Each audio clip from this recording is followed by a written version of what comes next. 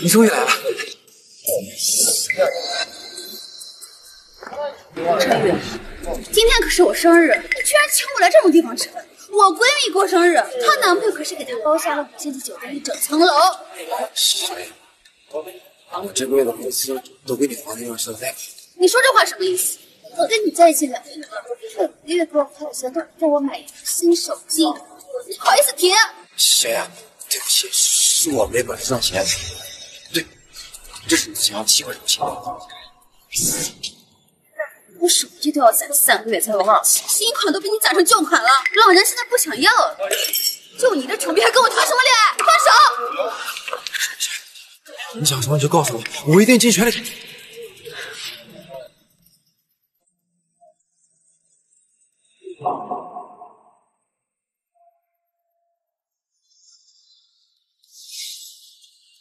恭喜你已成为魔幻手机唯一体验用户，可随时下单免费领取优质女友。恭喜你妈！都穷的只剩条底裤了，还想骗我？看我不下载反诈 APP 举报你！您的总裁女友苏妲己派送成功。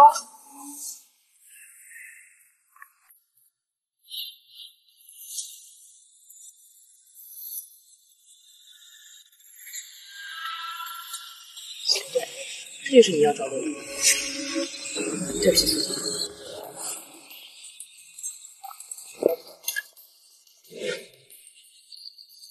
真不愧是主人，连喝醉的样子都这么帅。来人，把他抬上我的车。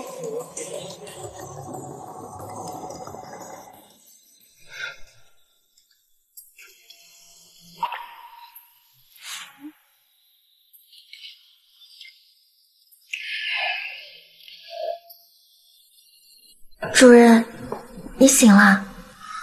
好美呀！我可能是在做梦。主人，不是在做梦，不信的话，来感受一下妲己的温暖吧。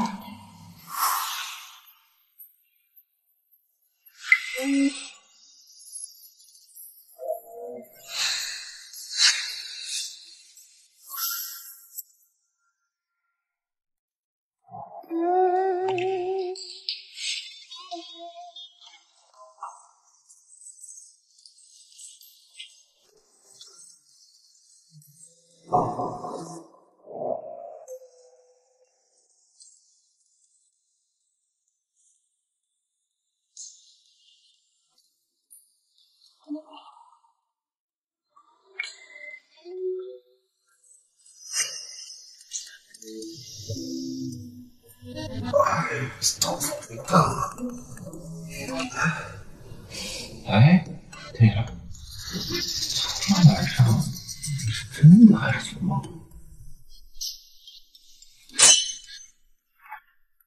我操！完了完了，要迟到了！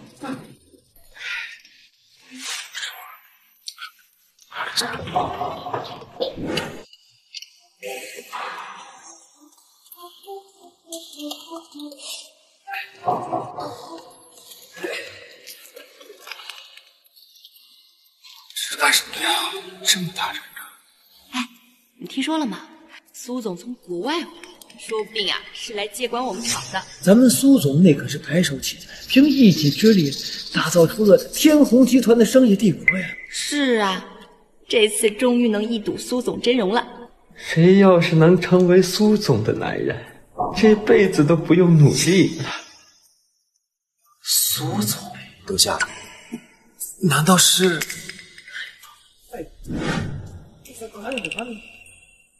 不会吧？也就是说，昨天晚上的事是真的了。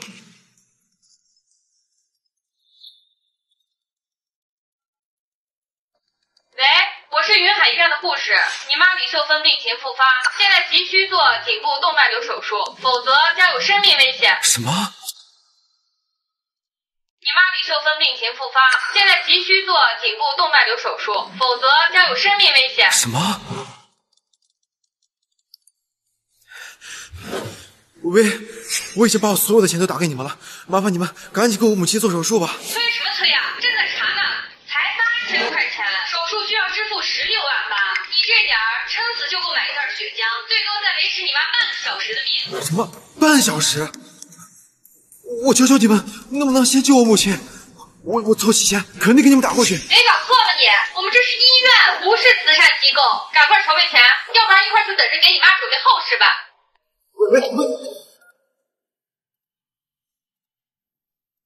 喂，大伯，我妈现在急需一笔手术费，你能不能借我些钱？不方便啊。没事。喂，老同学，那个我是陈宇。没有啊，我妈需要手术费，大概15万左右。喂，16万8，这么多钱，为什么会去哪儿去？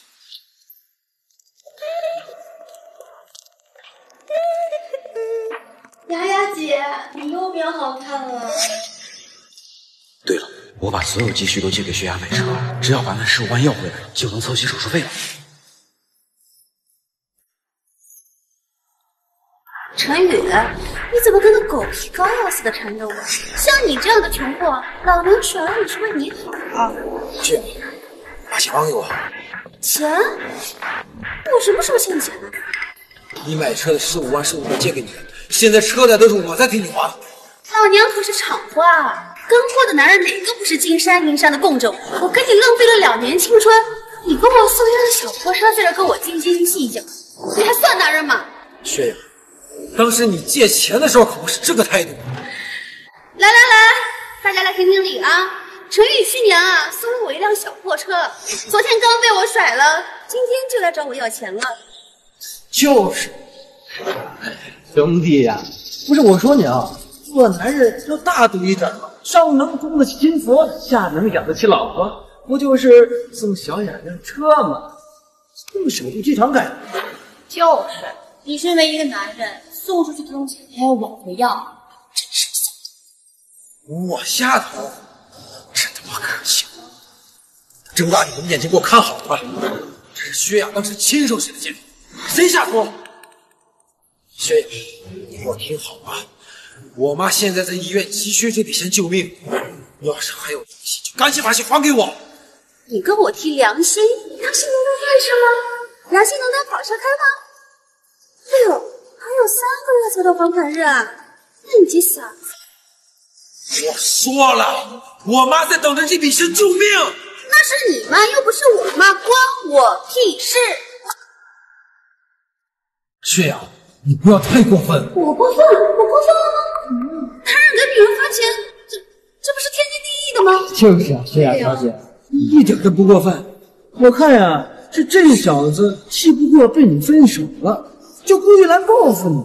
他也算得上是男人啊，这么小气，谁攀上谁倒。你们怎么侮辱我都行，但是我妈现在在医院里面躺着，她急需这笔钱救命。薛雅，我知道你能拿得出来，我求你，钱还给我。你哪只眼能看见我拿得出来了？我已经错失了今年的香奈儿新款，穷的就跟你退了。薛雅，你要欺人太甚。你狂怒啊！不要钱是吧？行，给你好了。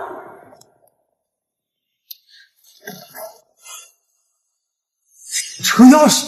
你的15万不就是这辆破车吗？我现在把车还你，等你养亲。薛雅，我要的是钱，是能救我妈命的钱，不是这辆破车。哎呀，陈宇呀，听哥哥一句话吧，你怎么就这么不识抬举呢？啊，人家薛雅已经把车还给你了，试问龙国有几个女人能够做到像薛雅小姐这么厉害啊？我看他妈需要手术费，这都是他下定的。就是，这世上还真有人拿自己亲妈的命当借口索要钱财的。你还真是个猪狗不如的玩意儿！钱太深，我怎么可能拿我妈的命开玩笑？我不信是吧？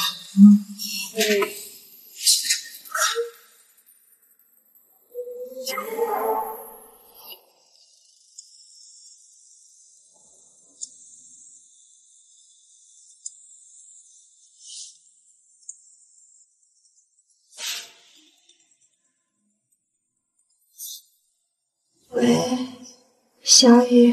血袋剩不到一半了，要是再凑不够钱，到时候想治也没得治了。小雨，治这病太贵了，才不治呢。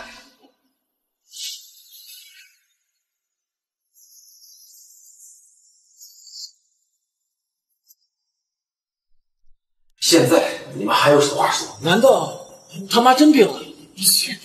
我看啊，是他和他妈串通好了，母子俩合起伙来演戏，想从牙医姐这儿骗钱的。昨天刚把你甩了，今天你妈就要死了，这未免也太巧了吧？薛雅，你在说什么？潘主管好。陈宇，哥老远就听到你在这鬼叫，吵吵什么呢？潘主管他来。潘主管，对了，厂里还欠着我15万工资没给你，要是能拿回来，也能给我妈凑出手术费来。潘主管，您拖欠我整整1年的工资，现在能给我吗？现在是上班时间，不要提跟工作没关的事。不是，我妈现在急等这笔钱救命呢，我要我自己的工资，这没什么不该的吧？你嚷嚷什么？你是领导还是我是领导？还想让在厂里？潘主管，人家这个月钱不够花了，怎么办呢？哎呀，好办，来，这个呀是你这个月工资，怎么花？潘主管，工厂从去年拖欠我1年的工资，至今未发，凭什么他提前发呀？凭什么？凭什么？就凭这个。跟我分手是因为你背叛了我，跟庞矿狼狈为奸。嘴巴给我放干净点，下头男！下头男！你个废物，自己不行还怪别人，买辆破车你都他妈唧唧歪歪的，就是还想给小雅幸福，拿什么给？拿嘴给啊！我现在正式告诉你，你被绿了，我和小雅自由恋爱。陈宇，老娘早就受不了你这副穷酸样，以后别说我背叛你了，我当初瞎眼才会看你这样的废物。我说你呀，识点好歹吧。像雅雅姐这么好看的姑娘，做过你女朋友，够你炫耀8辈子的。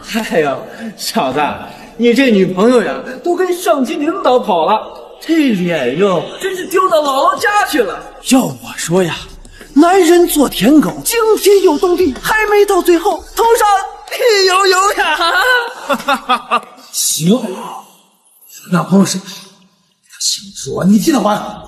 宝贝儿，你还欠着陈皮钱啊？别拼了，说起来话就。没事，交给我来处理。他欠你钱，欠条呢？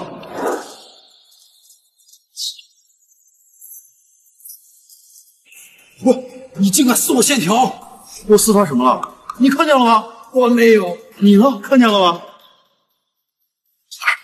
这钱是你。王哥，你好厉害啊！你怎么没有想到？你当哥当这么多年领导白混的。我敢指老子，你他妈是个什么东西啊！啊！你怎么把他攒了3个月工价才买的淘汰货给摔了呀？这估计幸福上半个月了吧？小子，都他妈什么年代了，你这破玩意儿早就该扔了。别欺人太甚！告诉你，我认识苏总。什么？他认识苏总？听听就得了啊！废物净说废话，全公司上下谁不认识苏总？只不过他不认识你这个废物。我这就给苏总打电话，我等着。就你个废物，还他妈认识苏总？苏总在国外待了好多年，据我了解，今天才刚刚回公司，一个高管都不认识，他会认识你个小卡咪？快把这种东西给我，干什么吃的？本季度的目标就是实现营收翻倍。如果你们下次再交给我这种东西，我不建议把你们都洗了。散会。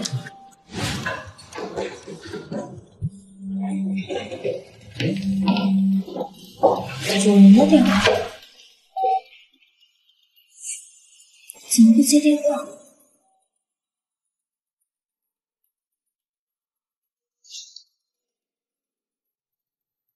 他出什么事了？我试试接通。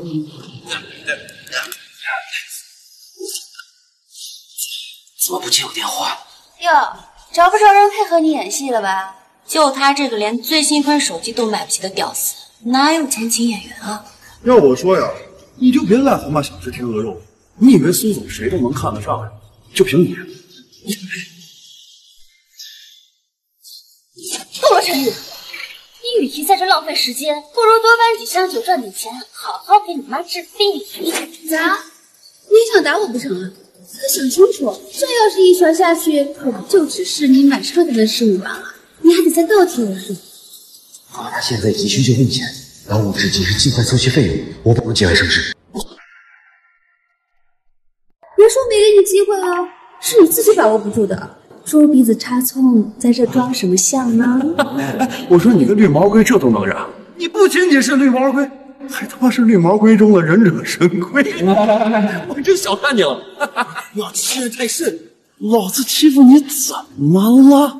哦，对了，陈明，最近呀，咱们厂需要裁员，不过好的是，咱们厂业绩还不错，只用开除1个人就行了。陈宇，这些年来啊，特别感谢你的付出，但是呢，我正式向你宣布，你被开除了。什么？你要开除我？我每个月起早贪黑干全场最多的活，开除我？你凭什么？凭什么？凭老子是你主管，想多扣你钱就扣你钱，想开除你就开除。还说呢，你自己好好看看，这就是你的业绩。不开除你开除谁呀？怎么会？我每个月干全场最多的活，怎么成了倒数第一？我你个混蛋！你把我干的活还给他薛雅？小子，讲话是要讲证据，所以老子告你诽谤。活是我干的，这不能算到我身上，难不成算到你那位不知死活的老妈头上了？再说一遍，你们可以侮辱我，但是不准侮辱我妈。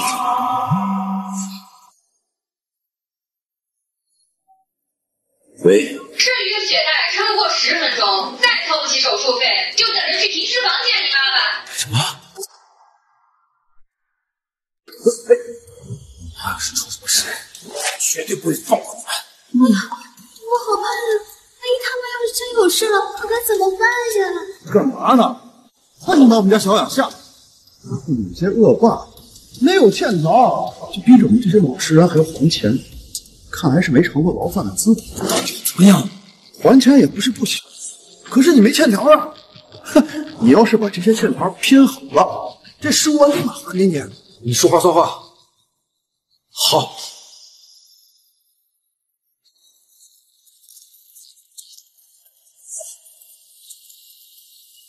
我表哟，我看看，你小子拼图游戏玩的不错呀！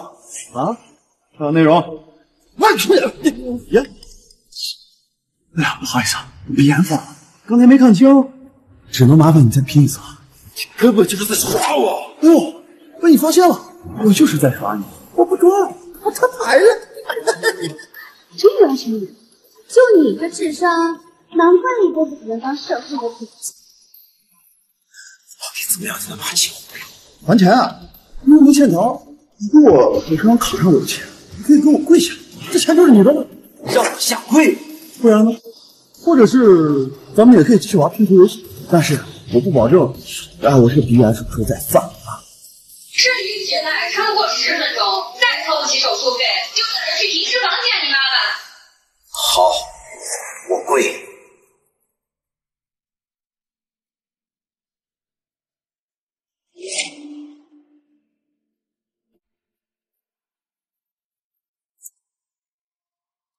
不是吧？我就说一说而已，跪下了。见了您的膝盖就是这么不值钱。陈宇，你这是想钱想疯了吧？啊！哎，你们看他的样子像不像？我已经跪下15万，给你。你不是拿15万给他？什么15万？我只说卡里有钱。 15万也是钱，这15块也是钱。对呀，这至于疯了，我跪都敢打！你他妈敢打老子，信不信我让你走不出工厂？喂，王队吗？厂里面有人敢打我，我他妈绑过！赶紧来！怎么着？王哥，谁干的？这个废物，把这死废物给我拿下！放开我！放开我！我也是共产什么？你凭什么欺负我？凭老子是你主管，你他妈敢打我？还是让自己活太长？废物！总长雇你们来是维护工厂治安的，不是让你来给当狗的。我给谁当我不知道，我知道你马上会被我打成一条死狗。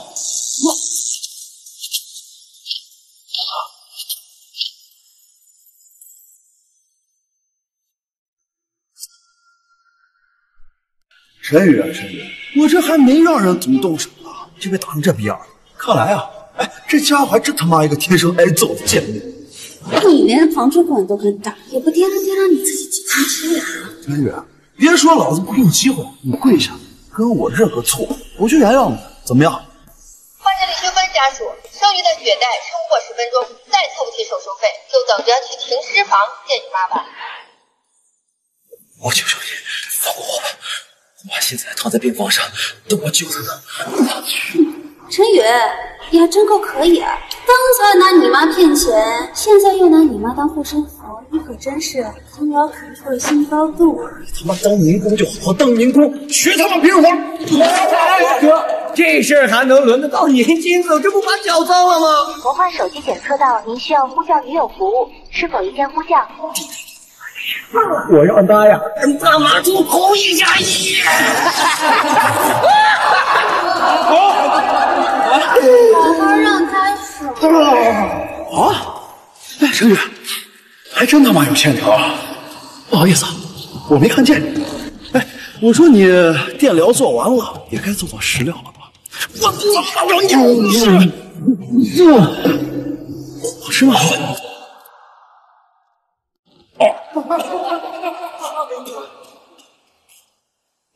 陈宇，怎么样？欠条当食疗的滋味，是不是好吃又大补？陈宇，这下你的欠条就永远从这个世界上消失了。很好，黄瓜，作为一个小主管，居然这么仗势欺人，你在苏总面前什么都不是。你是什么东西？怎么从你嘴里都能出来苏总2个字啊？装逼装上瘾了，装你表舅这儿来了。陈宇啊，你说说你都这样了，你就别随意我。我跟他在一起2年了，他呀每个月累死累活的，撑死也就拿1个月3000块钱的死工资，有什么资格认识苏总？陈宇，别说老子不给你机会啊！来，手机给你，你给苏总打电话。今天你要能把苏总叫来，我跪下叫你爸。但今天你要叫不来，老子让他妈横着从这儿出去！魔幻手机检测到您需要呼叫女友服务，是否一键呼叫？苏大喜，马上过来！苏总，叫上所有的保镖，即刻出发天虹酒厂。是苏总。要你嚣张啊！嚣张！苏总刚过去。什么？啊，苏总，我看到。苏总还有2个小时才来上市场，不可能现在就来。你们几个现在把他给我往死里打，然后横着扔出去。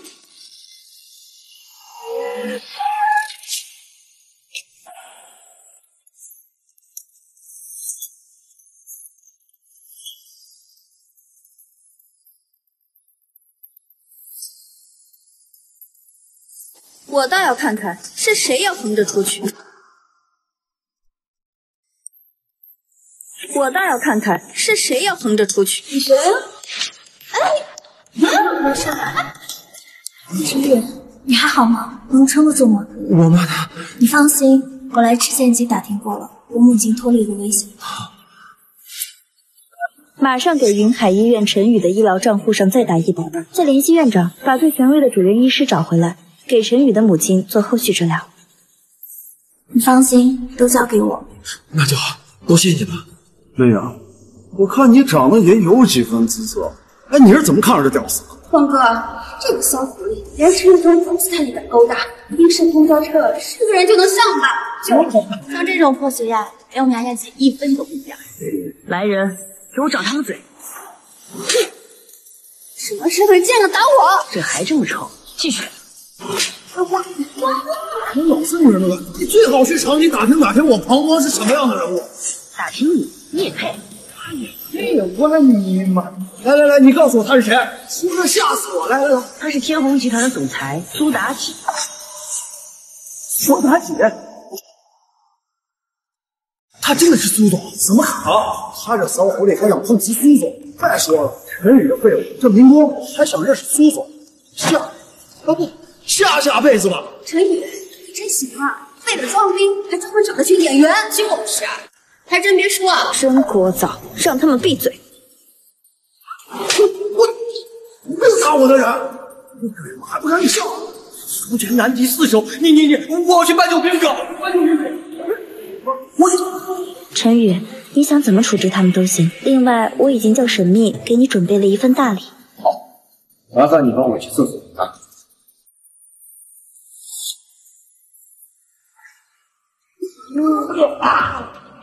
黄光，你不是愿意让别人吃纸条做事吗？那我今天让你好好实验实验。对，陈宇，我可是你领导，你不能这么对我。你在这弄。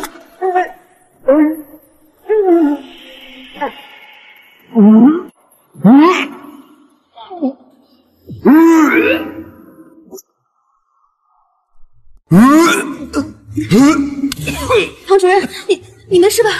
快看看我这都有没有。陈宇，一桶卷纸够吗？不够的话还有很多。我看庞主管意犹未尽，一桶怎么够？有多少准备多少。庞主管，你够了。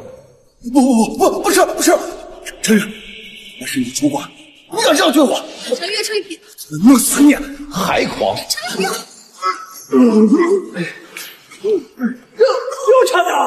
刘厂长，怎么回事？刘厂长，陈伟这个臭厂工全让庞主任吃厕所纸了，简直是欺人太甚！大魔天，一定要为我们做主，讨回公道啊！庞主任，你没事吧？没事。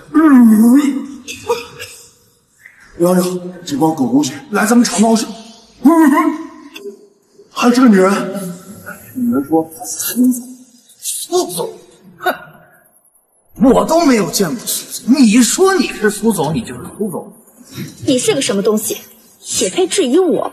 哦，那都聋了是吗？你没听到他的惨叫吗？我是厂长，天虹制造厂的厂长。你是什么东西？带着你的人给我滚！聒噪！哎，干什么？沈秘书，我现在休息休息。现在该轮到你们神秘大人了。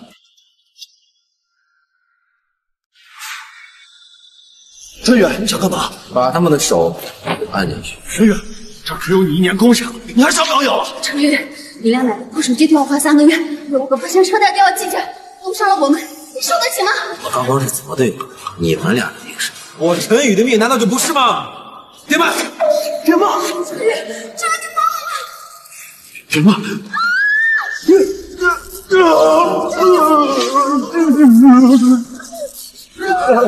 厂长，我为咱俩也有病。没事，放心。我刚来之前啊，已经跟天虹总部取得联系了，一会儿他们就会派人过来收拾这个冒牌货。你是不是也想来体验体验？沈宇，怎么样？好玩吗？以其人之道还治其人之身，乐趣无穷。好不好？你不是喜欢电疗吗？我这套电疗大礼怎么样？过瘾吗？陈宇，你完了！我一定会让你变得倾家荡产！老子他妈要让你坐牢坐到死！还有那个贱人，我一定要让你在我胯下哭爹喊娘！白他妈臭！看来一条电饭电力不够啊，再加一条电饭！小姑娘，我劝你及时收手，否则……刘厂长，我劝你最好考虑清楚。在职场上最忌讳的就是随意站位，站错了可是要付出大代价。刘厂长，别再往下说，这个女人就是从陈宇请来的演员。是谁说她是假冒的？是谁说他是冒泡的？冯总，冯总，冯总，你可信？这里有个人胆大包天，居然敢冒充苏总！你少爷，个废物，还不赶紧过来跪下道歉！你打我干什么呀？假冒货，他，假冒屁！他就是货真价实的苏总。抱歉，苏总，我来晚了，让这些人影响了您的心情。我觉得真的是苏总。这是苏总，程宇居然一个电话真的叫来了苏总。没想到他真的是苏总，还好我刚才这个公司，不然我这个厂长也算是干到头了。你们两个刚刚不还说我是冒犯？没有，你一直在国外，我也没见过你啊。我只是工厂里的底层员工，还有机会认识您啊。那能认什么样子？最重要是你们伤害了陈宇，罪恶。膀胱薛雅无方方张扬，还有你这个保安队队长，这些是你的辞职申请，把它填了，然后滚出公司。别，你不能让我走，要不然怎么对付庞经理，我怎么对付你们？我不是那个意思的，其实我家中还有个80岁的老。是你自己出去，还是我请保安把你抬出去？我自己走。哎，苏总，这都是误会。好，我自己滚，我自己滚。苏总，这件事跟我们没有关系啊，都是庞光跟这个薛雅他们干的，跟我们真的没有关系啊。对，我们都是无辜。就你没来说自己无辜。刚才庞光送我线索，我是怎么睁眼说瞎话的？来，庞光，我可以给你个头不大的事情。庞光，我可以给你个头不大的事情。什么？哎，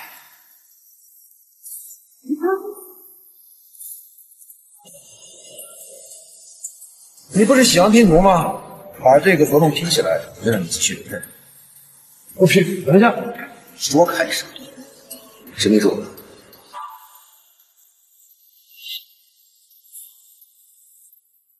可以开始了。我只给你3分，如果你拼不好，那就别干了，滚回家练拼图去。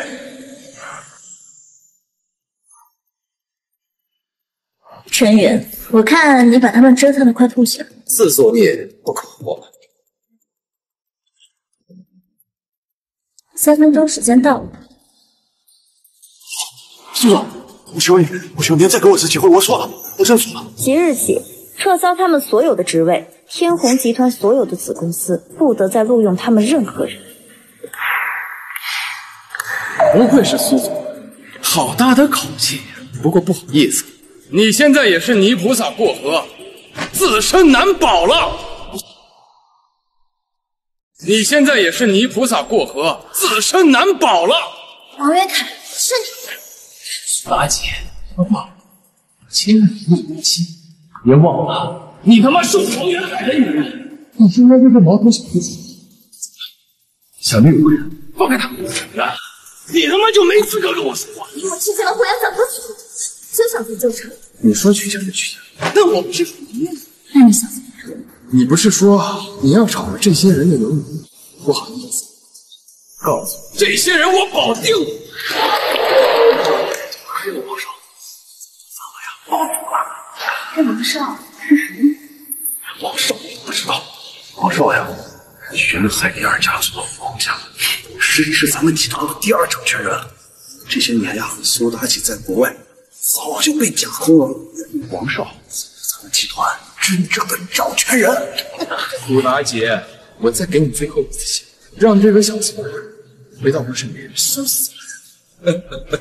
那既然这样，你别怪我不客气了。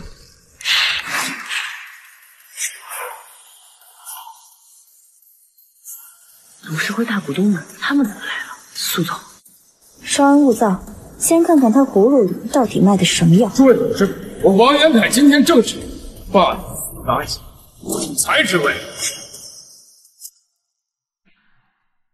诸位董事们，我王元凯今天正式罢免苏妲己总裁之位。王元凯，你疯了吗？苏总才是执掌公司的人，你有什么权利罢免他？执掌公司？那他妈的猴年马月的事！他在国外这么年，是我王元凯带公司走向，没有我王元凯，哪来的现在的江湖？诸位，我没说错，就是这样。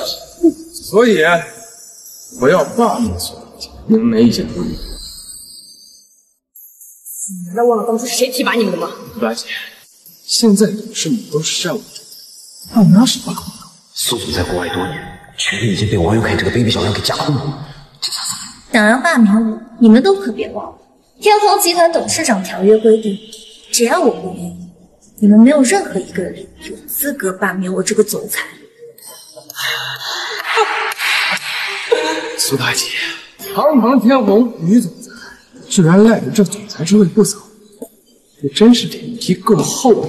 王元凯，把嘴给我放干净点。苏大姐，你对集团已经没有利用价值了，还是主动点退了。就是我们靠的全是王少，自己主动退位，还能体面点，非要搞得这么难看吗？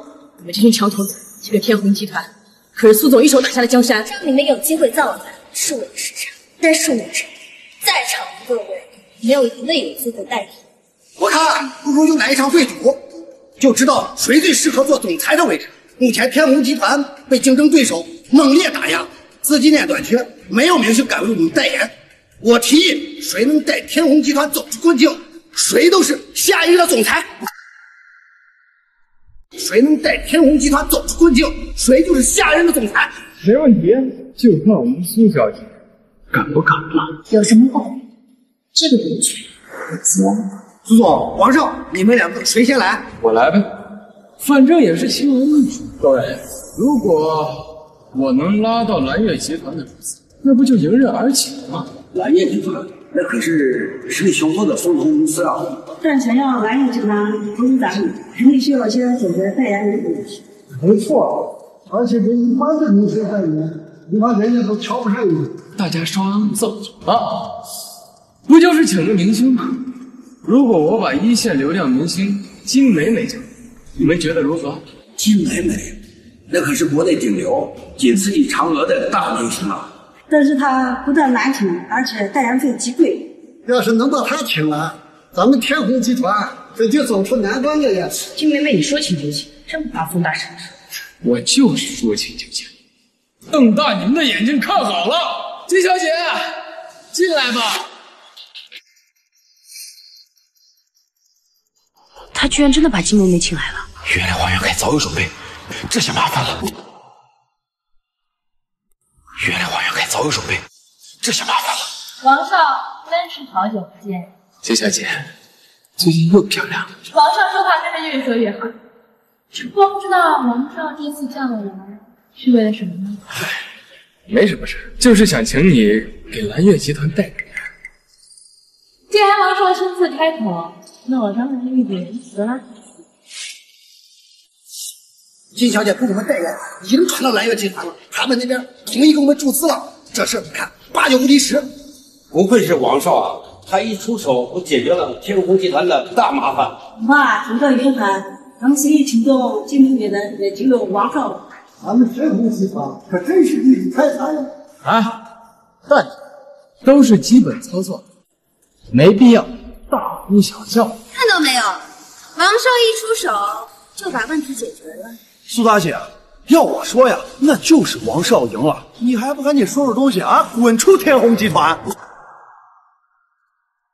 要我说啊，苏大姐，这一看就是王少赢了，还不赶紧收拾东西，滚出天虹集团！我们现在怎么办？我就不信，除了金美美，还找不到第二个点。喂，你好，是孙颖小姐吗？是，我是天虹集团的苏大姐，想找您做代言。哦，这样，没关系，那我们下次合作。你好，是周一美小姐的经纪人吗？哦，没事。喂，你好。没接。因为对方竞争对手太大人，现在没有顶流废物，苏大姐，要这么容易，还用得着我出手？你还是乖乖承认输了。是的，现在所有的顶流当中，还是哪一个没有联系？谁拿嫦娥请进？把他经纪人电话号码发给我，拿到机会再聊，我要试试。我没他说他要打电话给嫦娥小姐。哎呦，人家嫦娥呀，现在可是顶流的当红明星，你请了一会儿，连个2线小明星都没请下，还能请嫦娥？这是把人笑死！嫦娥家世背景雄厚，根本不差钱。出道至今，拒绝了一切代言。苏妲己凭什么敢请嫦娥？就是。检测到你有新的女友嫦娥，可派送，是否一键呼叫？什么？居然是国际巨星嫦娥？不会吧？居然是国际巨星嫦娥？也就是说，只要我一个电话就能把嫦娥叫来。可是这么做，我岂不是又多了个大明星女友？到时候妲己恐怕接受不了。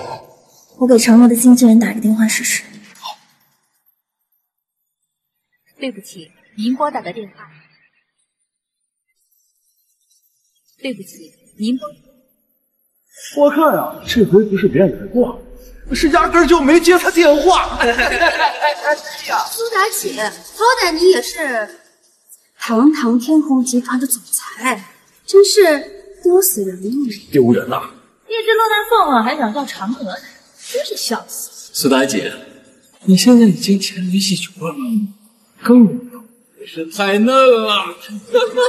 苏妲己既然输了，你就愿赌服输吧。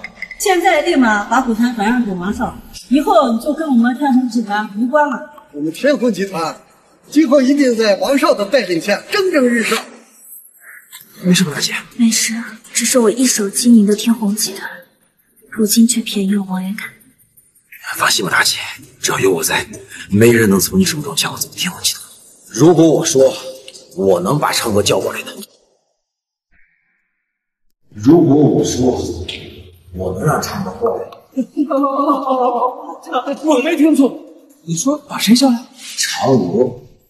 陈宇，苏总被逼成这样，你还有心思在这瞎胡闹？我没骗你们，我真的能请嫦娥过来。你真的是，苏总一世英名，怎么看得上你这种不知天高地厚的男人？国际巨星嫦娥，你说能叫来就叫来。忍木，陈宇，我知道你是想帮我，你是一片好人，谢谢你。大姐，我说的是真的，你一定要相信我。陈宇啊，陈宇，听听你自己说的话啊！嫦娥那可是国际巨星，连女帝大人见都要提前预约，就你不是老几啊？就是苏妲己，好歹是堂堂天虹集团的总裁，却连嫦娥经纪人电话都不接，娶一个臭搬酒箱的，居然扬言一个电话能把嫦娥叫来，你这是要笑死我们才肯罢休吧？苏妲己呀，你说你什么脸，怎么就看上这个玩意儿？还是说你什么样的男人都看得上？饥不择食啊！真的让嫦娥过来。好，如果你真的把嫦娥请来，今天我就跪在这儿出钱。好。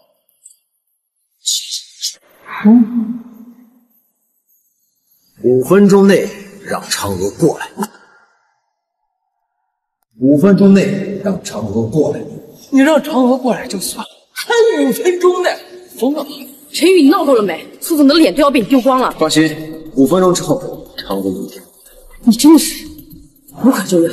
苏总，除了撇清关系，迟早会让脱离。神木，无论怎么样，陈宇都是我死，下次不要再失手。当心。陈宇啊，你好好听听你自己说的话，你身边的人都不相信，你瞅你自己像个跳梁小丑。陈宇，我发现你现在可真是太狠，连自己都骗。他这演技不进我们娱乐圈真是可惜，连奥斯卡都欠他一座小金人呢。老公，看一下时间，5分钟到。到了，怎么还没来？该不会给人家发错位置，人家跑错地方，跑到月亮上去了？你是在找我吗？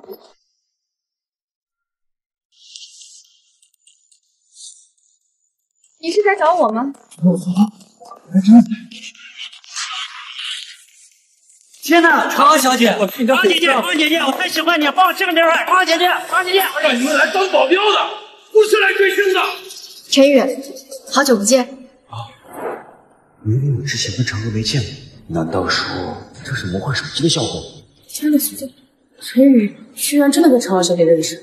嫦娥小姐出道以来一直都是林水人，没想到居然在通过嫦娥主动找。是啊，没想到陈宇不仅没骗我们，还和嫦娥小姐关系非同一般。那我刚刚还那么说他，哦，对了，现在天虹集团急需蓝月集团投资，但是蓝月集团只需要明星代言人，所以我想请你代言蓝月集团，可以吗？我还以为什么事儿呢，既然是你的请求，那我当然答应。真的吗？真的愿意代言？看在陈宇的面子上，我不但可以代言，而且2人分钱的。什么？从来不给别人代言的嫦娥，居然给代言了，还免费！天哪，这也太离谱了吧！嫦娥小姐，这是真的吗？当然，要谢的话，就先给你吧。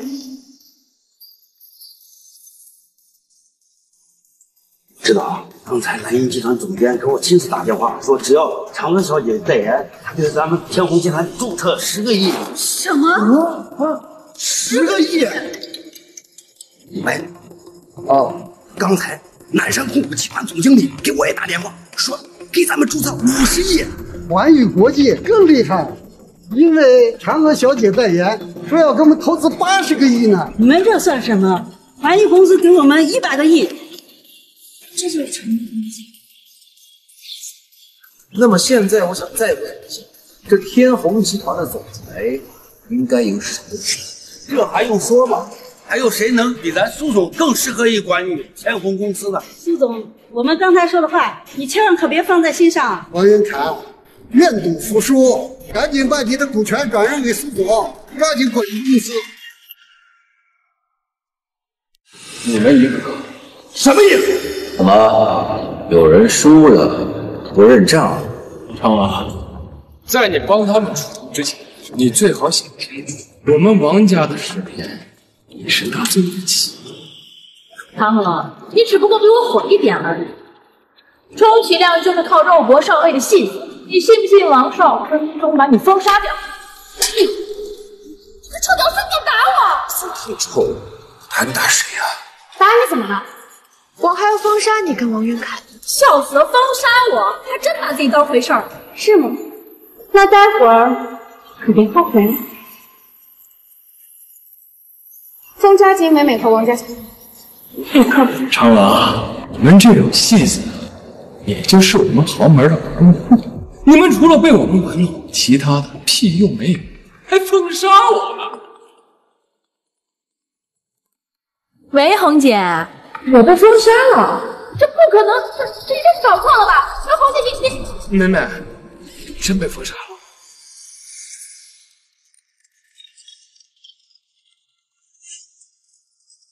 喂，你没出息的蠢货！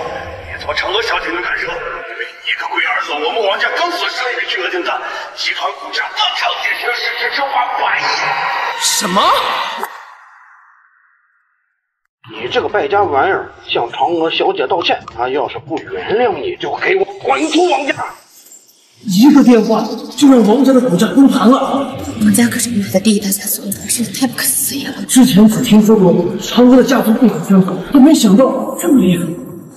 嫦娥姐，对不起，请您高抬贵手放了我吧，我下次再也不敢了。我不想看见你，滚！嫦娥小姐，刚才是我做的不对，你看能不能是跟陈宇道歉，他要是不原谅你们王家一次手都。对不起，我错了。你刚才声音不是挺大的吗？怎么现在变成蚊子了？嗡嗡嗡的，我听不见。对不起，我知道错了。我差点忘了，刚才可有人说，我要是真把嫦娥叫过来，他就趴在地上，从这儿滚出去。你的钱太深了，不管，没诚意，那这个道歉我接受。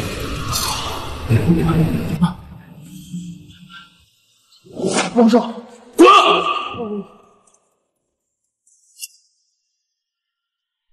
王哥，王少他懂，我们该怎么办？王少倒财了，弄得警察飞机覆灭。时间不早，各位股东别请不分。嫦娥小姐，今天真是感谢你，不然我就完了。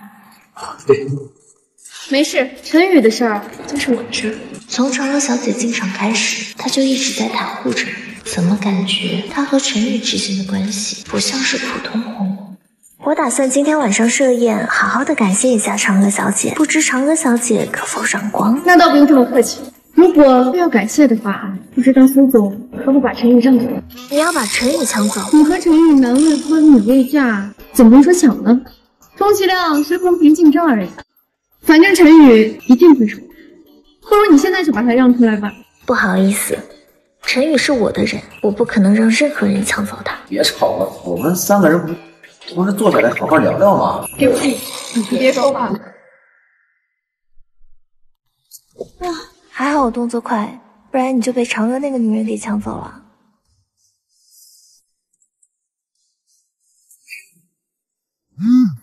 本次呼叫服务结束，请对本次服务做出评价。必须5星好评啊！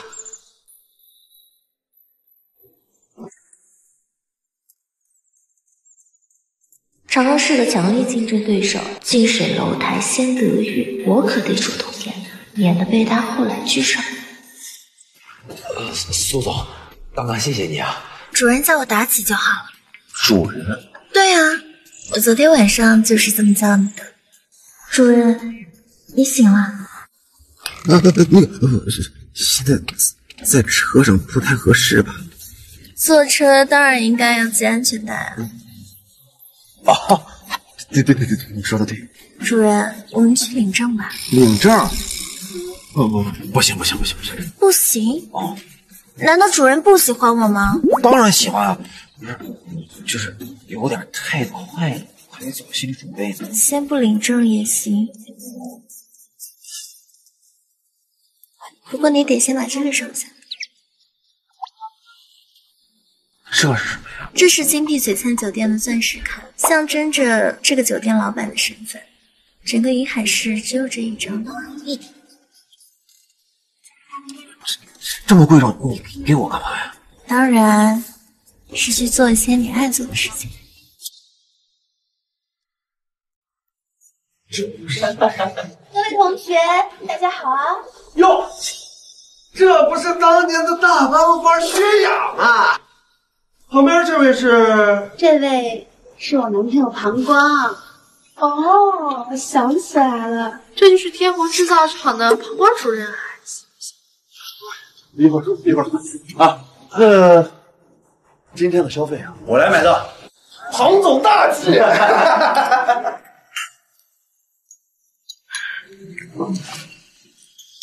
各位，人有3起，去洗手间，你们先慢慢吃啊。好嘞。光哥，喝多了，我扶你去吧。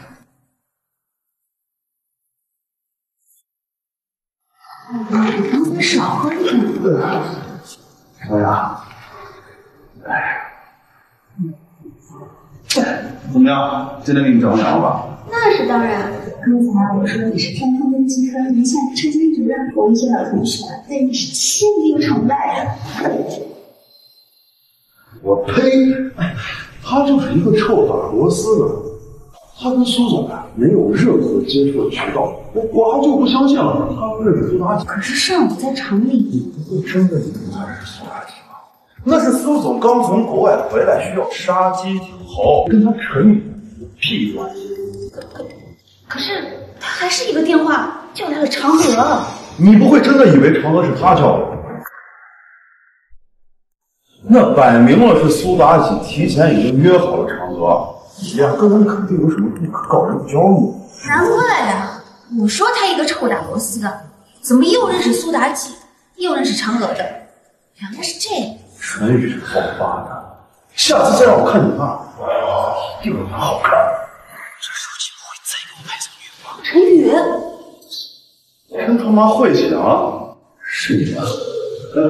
我说你个废物，也配来参加同学会？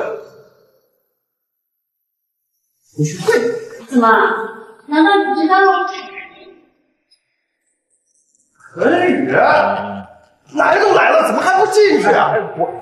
走，看看谁来了！不是他把陈宇拉进干嘛？光哥，你先别着急嘛，干脆先让他进去。我有一个更好的报仇方法。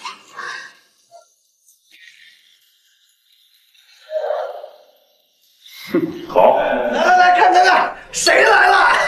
哎呦，这不陈宇吗？陈宇，大家伙都以为你飞黄腾达了，把我们给忘了呢。真是笑了。来，走。飞黄腾达。如果在酒场里搬酒箱、扛大包也算飞黄腾达的话，那么在座的各位啊，早就飞到九霄云外去了。搬酒箱？这是几个意思呀？没错，陈宇他现在呀就在天虹酒厂里搬酒箱，之前光哥就是他的顶头上司。不信的话，你们可以问光哥。没错，陈宇啊是在我公司当民工，而且呀还是最能干的那个。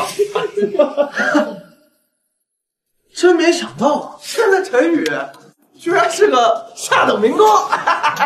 亏他以前还是学霸了，真是丢人啊！所以说呀，这人有没有出息，这跟学习成绩就没什么关系，还得看自己。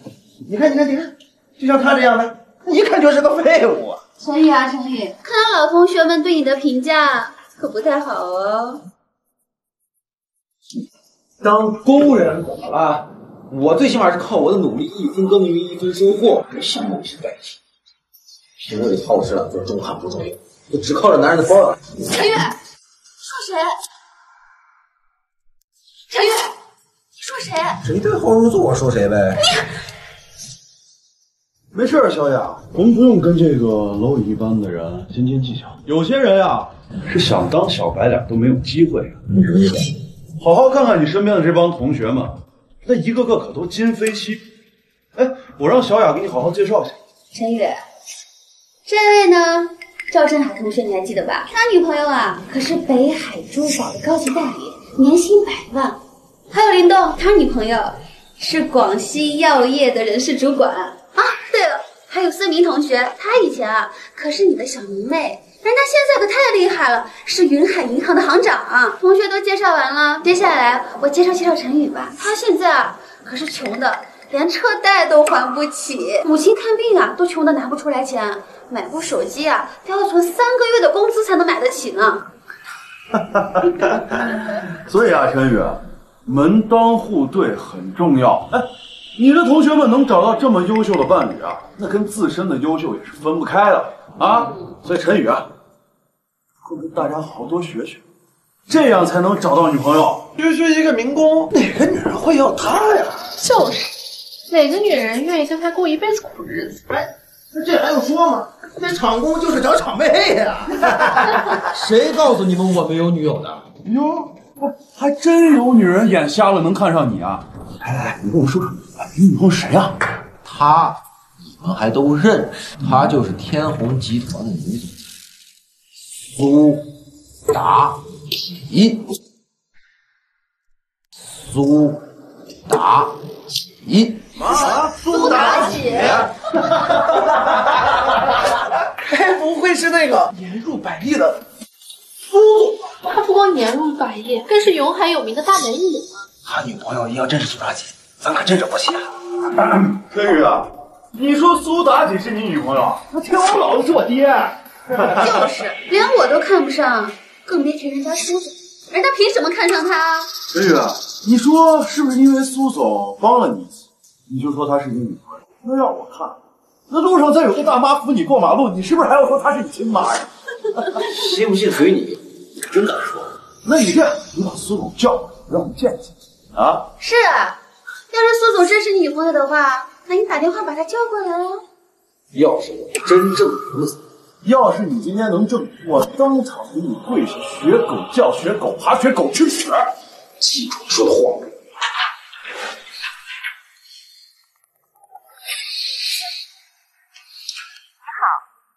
拨打的电话暂时无人接听。无人接听？怎么？人家苏总不愿意接你电话了？人家连你电话都不愿意接，你说人家是你女朋友，真搞笑。我看呀，哎，这陈宇可能连苏总的电话都没有。我猜，他下来是不是要说啊，苏总在忙，人家没空接我电话。各位，我猜这小子呀，连苏总的电话都没有，还下来视频要说啊，苏总在忙，人家没空接我电话。这该不会是苏妲己给他回电话了吧？难道他真的是苏妲己的男朋友？不会吧？要真这样，咱们这不是惹了不该惹的人吗？放心，这种事情呀，压根儿不可能。喂，陈宇，我是嫦娥。啊，嫦娥。陈宇，你去金碧璀璨酒店，该不会是和苏妲己开房吧？不行，我才是你的女朋友，我现在就去找你，你等我。啊，你要来？我没听错的话，他称呼对方为嫦娥，该不会就是那个国际影后嫦娥？应该是重名吧？陈宇怎么可能认识大明星嫦娥呢？陈宇，我没听错吧？你刚才说嫦娥主动给你打电话了？一个电话而已。怎么了，陈宇？你该不会下来是要说嫦娥是你女朋友吧？不好意思，他还真就是。不好意思，他还真就是。你说什么？嫦娥是你女朋友？陈宇，你刚说完苏妲己是你女朋友，现在又说嫦娥也是你女朋友，哎，同学们，这路过不知道的，还他妈以为玉皇大帝是你爸呢。说的是事实。哦，见过能吹的，没见过这么能吹的。就再能吹，也不能说你同时拥有这两位极品女朋友呀。陈宇，是你脑子有病，还是把我们当傻子？同学们，你稍安勿躁，我们就在这儿坐着，看看你那嫦娥到底会不会来。陈宇，到时候嫦娥没来，看你。这嫦娥长得真漂亮，你看。她不光是大明星，而且身家百亿，家庭资产也是很雄厚的。真漂亮啊！这就算我爸是世首，我也拿不下他呀。哎，这你们就不懂了。是首富的儿子不一定拿得下，但是啊，说不定人家口味独特，就喜欢这穷屌丝呢。我看着电视上这嫦娥呀，美若天仙，真是让我寻思，这朵鲜花怎么着都差不到她那朵牛粪上吧。我看真正的牛粪是你吧？我看真正的牛粪是你。嫦娥，这是嫦娥！天哪，我怎么还真来了呀？你跟苏妲己都来酒店了，我哪儿都不来。你们这是在开明星会？那我可以留下来陪你吗？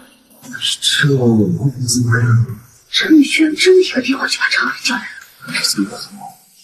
哎，大哥，要不说嫦娥小姐那天真的是陈宇，压根不是苏妲己，那今天上午在等是她。这么看来，嫦娥跟陈宇的关系好像是个意外的。不可能，嫦娥绝对不可能跟这样的屌丝在一起。我只有一个办法就能试出来，小北王。陈宇啊，没想到你真的一个电话叫来嫦娥小姐。嫦娥小姐出道3年，这3年里边可是任何人都。来，嫦娥小姐，他该不会真是你男朋友吧？嫦娥可是大明星，一旦我公开的关系公开，他的演艺生涯将会遭受重创，我不能耽误他。其实我们是……没错，我就是陈宇的女朋友。没错，就是陈宇的女朋友。什么？你陈宇真是你男朋友啊？难道是我眼花了吗？这是大明星是我同学的女朋友，这太梦幻了！什么？嫦娥还真是陈宇的女人。你仿佛想不看这臭屌丝。嫦娥小姐，这臭屌丝就算赚8辈子钱都配不上，您到底看上他什么了？是陈宇这个臭屌丝，就跟粪坑旁边的污秽一样，又脏又臭，这种人谁看得上啊？哎，你能看得上吗？看得上吗？你看得上吗？我当然看得上啊！你连黄光这种货色都看得上，陈宇这么优秀，我喜欢他很合理吧？长河小姐，我是你的粉丝，给我签个名呗。签不了。你哇，陈宇，你真的好厉害，可以让嫦娥做你的女朋友。哎呀，陈宇，我当年就看你小子行，你没让我失望啊。陈宇，也就算你运气好，找了个嫦娥当女朋友。哎，那说到底也改变不了你呀，就是一屌丝，无业游民。唐瓜，那你呢？你刚被炒了鱿鱼，你现在就是连我这个穷屌丝都比不上的无业游民而已。我无业游民又怎么了？告诉你，你看这是什么？你看这是什么？什么？连这都不知道啊？也是，你不过是一个流水线打工的乡巴佬啊！我来告诉你吧，这家金碧璀璨大酒店，它有不同的等级划分，等级越高，可以坐的楼层就越高。你呀，今天能跟我们在这2楼用餐，多亏了我拿这张黄铜会员卡。不就是区区一张黄铜会员卡？要是我没记错的话，我手上这张黄金会员卡，应该是能做到4楼的黄金包厢吧。陈宇啊，陈宇，你不会是想把软饭吃到底吧？嫦娥的卡是人家自己，陈宇，你这个死穷鬼，你这辈子都办不起这的会员卡。陈宇，我的就是你的，这张卡以后送你了。果然啊，有些人啊，这辈子只会伸手朝别人拿，不然一辈子都在厂里面当民工。他会真的接吗？他要是真接了呀，那跟死抽要饭有什么区别？嫦娥，这张卡先拿回去。既然他们想玩我，我就好好陪他们玩。啊？你就一张区区的黄铜会员卡，你好意思拿出来炫耀？你一个臭打工的屌丝，连办卡资格都没有，还好意思这样说？刚刚说黄铜会员卡进2楼，那么我想问问，我手里的这张钻石卡上几楼啊？我这张钻石卡能上几楼啊？这是金碧璀璨的钻石会员卡。听说金碧璀璨的钻石会员卡，全市只有1张。不会吧？唯一一张钻石卡在陈宇手里。陈宇，就连我都只有黄金会员卡，你这个钻石会员卡是从哪儿来的？算了，我知道了。璀璨钻石卡，陈宇他怎么会有这张卡？假的，肯定是假的。连嫦娥小姐这样的国际巨星都只有黄金会员卡，你一个打工的臭屌丝怎么可能有钻石卡？骗鬼呢！刘经理，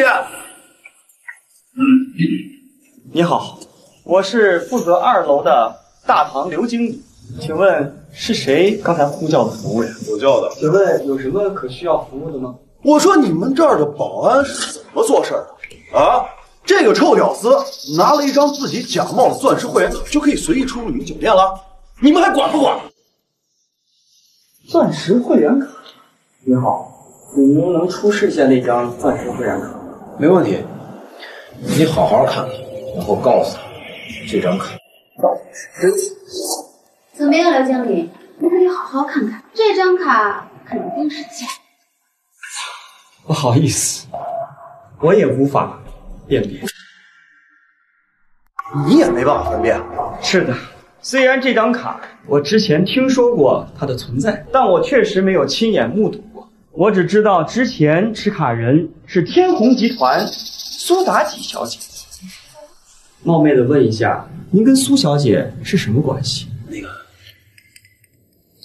她是我女朋友。陈宇，苏小姐是你女朋友？刘经理，你别听他胡说八道。陈宇啊，陈宇啊，你刚才明明说嫦娥小姐才是你女朋友，现在怎么又成苏妲己了？就是陈宇，你怎么能在嫦娥小姐面前瞎说呢？程宇啊，你这就过分了。你有嫦娥小姐这样的女朋友，你就偷着乐吧。你怎么还吃着碗里面看着锅里呢？刘经理，你都看到了，这个家伙还口出狂言，说自己是苏妲己的男朋友，明摆着拿你当傻货。你什么都不用解释了，这张卡分明就是乱出来。来人，把这个弄虚作假歹徒给我抓起来！我看谁敢动他！他怎么来了？陈宇，你没事吧？没事。苏小姐，他不仅持有璀璨钻石卡，还自称您的男友，因此我们断定这肯定是他仿冒您的卡。仿冒个屁！这是我亲自给他。苏小姐，您跟他的关系是？你觉得我们是什么关系？什么？苏妲己也是你女朋友？就靠陈宇这臭屌丝，怎么可能？没想到陈宇说的居然是真的。苏妲己和长娥都是你女朋友？陈宇能获得这2位绝世美女的青睐。苏小姐，实在对不起，我不知道这位先生是您男朋友。陈宇，你想怎么处理？算了吧，泰山规矩办事，不知者不罪。听到了吗？还不赶紧谢谢陈宇？谢谢陈先生，宽宏大量。刘经理可以免罪，但是这2个兴风作浪的家伙不配出现在这里。好，我明白了，陈先生。来人，把这2个家伙给我扔出去！姓刘的，我可是这家店的黄头会员，放开我！没资格这么对我。放开我，否则我投诉你们！这是姓王的店，竟敢这样对我啊！等王少来了，你们一定会后悔的。等一下，让这2个人渣进我们经济璀璨酒店，实在是脏了人。把他们会员撤了，即日起，他们与狗竞耍。苏妲己，你好像还没有这个资格吧？不好意思，苏小姐，她身为全云海唯一一个钻石卡会员，她有这个资格。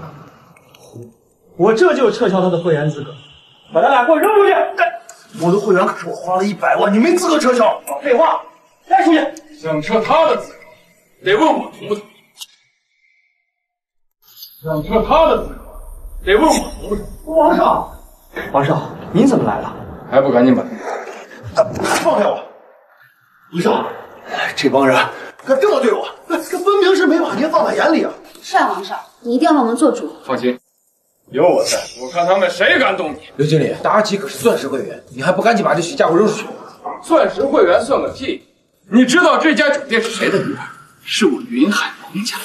真是搞笑啊！陈宇，你让王少占王少的地盘，把王少的人扔了，真不是假的，居然都不知道这些都是王少的产业，难怪只配吃软饭。王云凯，你真是一个不死心。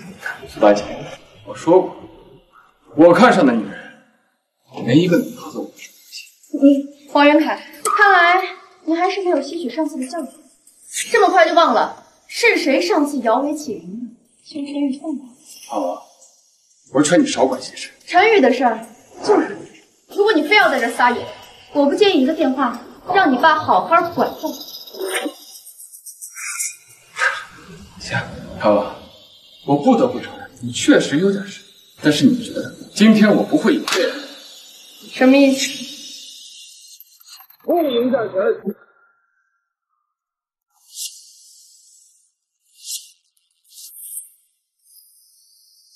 我向你们介绍一下，这位可是我们龙国3大战神之一，黑岩战神孙天仇。什么？你黑岩战神孙天仇？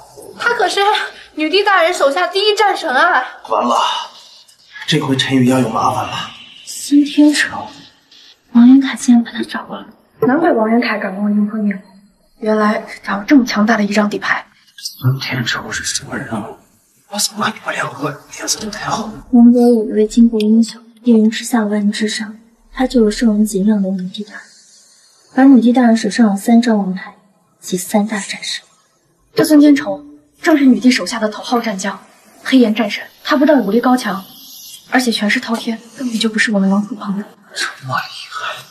你们2个，不愧一个是美女总裁，一个是国际巨星，对孙战神还是有一定了解的。不像陈宇这个道，连个屁都不知道。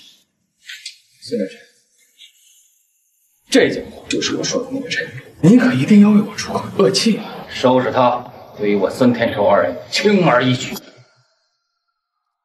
收拾他，对于我孙天仇而言轻而易举。孙战神，陈宇不过就是个普通人，你堂堂战神不会对他动手的吧？对啊，这样只会损害你的威名的。你觉得你们说这些可笑的能阻挡战神吗？走开，否则对你俩不客气。我不会走开，有本事你冲我来！你以为我不敢吗？妲己，陈宇，自己都自身难保了，还想救别人？孙战神，用力点，让苏打底变回死狐狸。给他留了半条命，剩下的交给你了。多谢孙战神。陈宇呀，你怎么倒到这上？睡觉呢？啊？怎么被打成这个逼样？王云凯，我一定不会放过你的，给我等着。陈宇，这半条腿都踏进棺材里了，还想着报仇呢？你可真是身残志坚的典范。陈宇，这半条腿都踏进棺材板了，还想着报仇呢？你可真是身残志坚的典范呢。哎，我看呀，他现在全身骨头都被打散架了，只有嘴还是硬的。这才哪儿跟哪儿啊！敢跟我抢女人，我今天就陪他好好玩。陈宇，放开！王爷，你要干嘛？这小子一直对我指手画脚，今天我就给他好好洗洗手。住手！你个疯子！要是再不住手，我让你们王家身败名裂！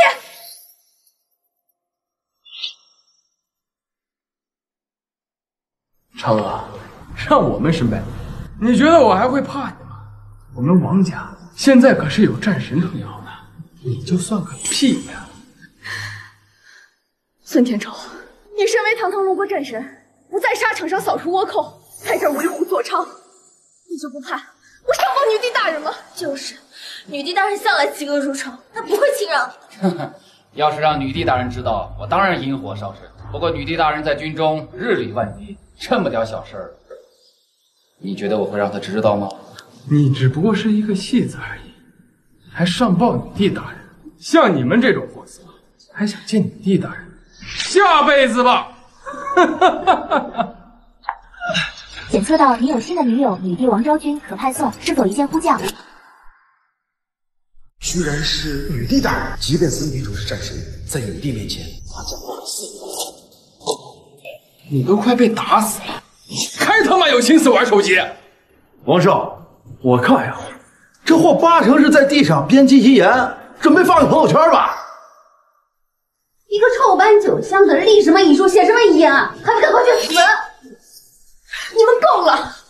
王云开，你要是还敢伤害陈宇，我就算付出再大的代价，我也要跟你不死不休。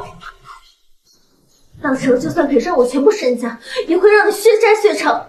你们是在威胁我？小心赔上！你们两个胸大无脑，他不过就是一个臭狗屎，你们还把他当成宝了？赶紧给我滚开！否则我他妈连你们一起打！你要是敢动陈宇，除非你从我身上踏过去。不知死活的臭婊子，老子今天他妈就连你一起收拾！看谁敢动他！陈宇，你都被打成这逼样，还有心思玩英雄救美呢？你告诉我，凭什么？就凭我那一个电话把女帝大人叫过来，就凭我那一个电话把女帝大人叫过来。什么？他刚才说什么？他说他一个电话就能把女帝大人喊过来，真是可笑至极。这陈宇该不会脑子被打坏了吧？怎么开始说胡话？女帝大人什么身份？怎么是他说叫就能叫来的？恐怕孙战神都不该这么说吧。这也太离谱了！看看你们挑的小白脸，不但是个屌丝，脑子还他妈有问题。陈宇，胡说什么呢？我真没胡说，我真的可以一个电话把女帝大人叫过来。陈宇，你放开！女帝大人国事繁忙，日理万机，就凭你这个低等下人也敢口出狂言？孙战神，见您这种事，您交给我就行。何必亲自动手？王元凯，我说过了，你要是敢动他，除非从我身上踏过去。臭不老子，还真是不见棺材不落泪。老子今天第一个先冲！你个臭婊子，还真是不见棺材不落泪啊！行，今天我就好好教训你。慢，孙战神，这什么意思？我就喜欢这种性格刚烈的美人，只可惜是一匹野马。啊，原来如此。超儿，你今天真是走了好运了。孙战神看着你，还不赶紧过来好好伺候孙战神？做梦！我嫦娥只认准了陈宇，哪怕他是龙国战神，我也绝不会屈服。不错不错，越看越喜欢。只可惜是一匹野马。孙战神，我有个好。好，这个我喜欢。王爷，你要干什么？超娥，你不是一直认准我？行，今天你要不好好伺候，老子就当着你的面把他活活弄死！来人，给我打！住手！住手！陈宇，住手！嫦娥，你今天要真的心疼陈宇，就乖乖进入孙战神的怀抱。你们这些卑鄙无耻的小人！你们这些卑鄙无耻的小人！没错，我就是为了达到那个铁头子手段。你能拿我怎么样？嫦娥，我可是堂堂龙国3大战神之首，你跟着我，不比跟这个废物好上1000倍万倍。孙天仇，你德不配位，你枉为龙国战神！大胆！你敢这么跟我们孙战神说话？既然你不愿意，真是别怪我不客气了。黄元凯，你想干什么？干什么？当然是继续给他洗洗手。什么？陈宇！黄元凯，你这个恶魔！只要嫦娥小姐答应孙战神的要求，每犹豫1分钟，我就向他再浇一壶水。住手！都说死猪不怕开水烫，今天我都要看看这个废物能扛起壶水。不要打他！你个废话，半条腿都踏进鬼门关了，还在反抗他？爽不爽啊？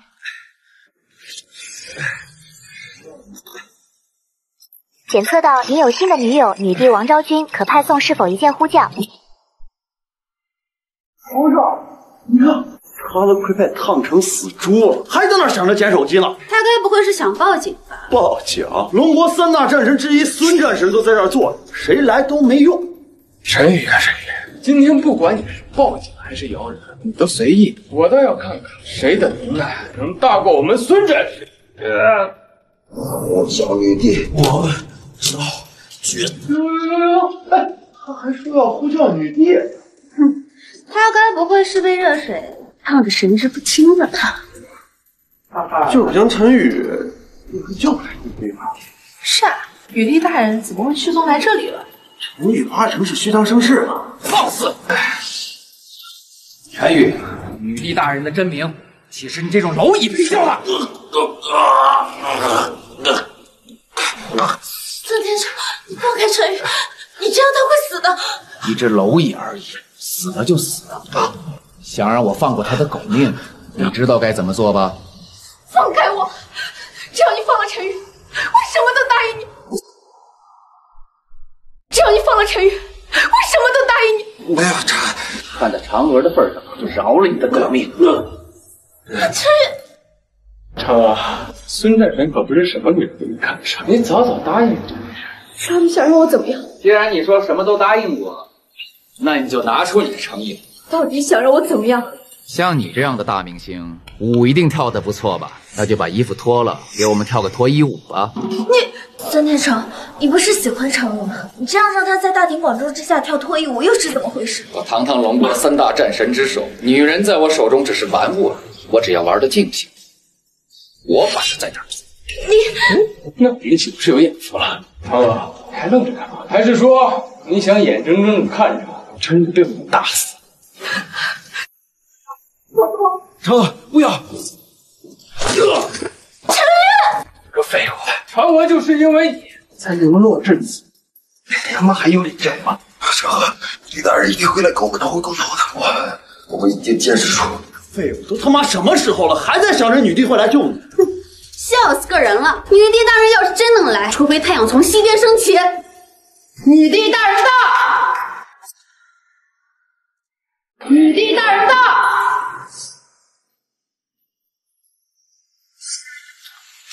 女帝大人，她怎么来了？这怎么可能？还真的是女帝大人。陈宇，他没有骗我们，这不会是真的吧？我没看错吧？难道女帝大人真的是陈宇叫来的？这也太不可思议了！是，您不是说女帝大人在前线吗？怎么现在你敢问我问谁？大胆，尔等庶民见了女帝大人还不下跪？拜谢女帝大人。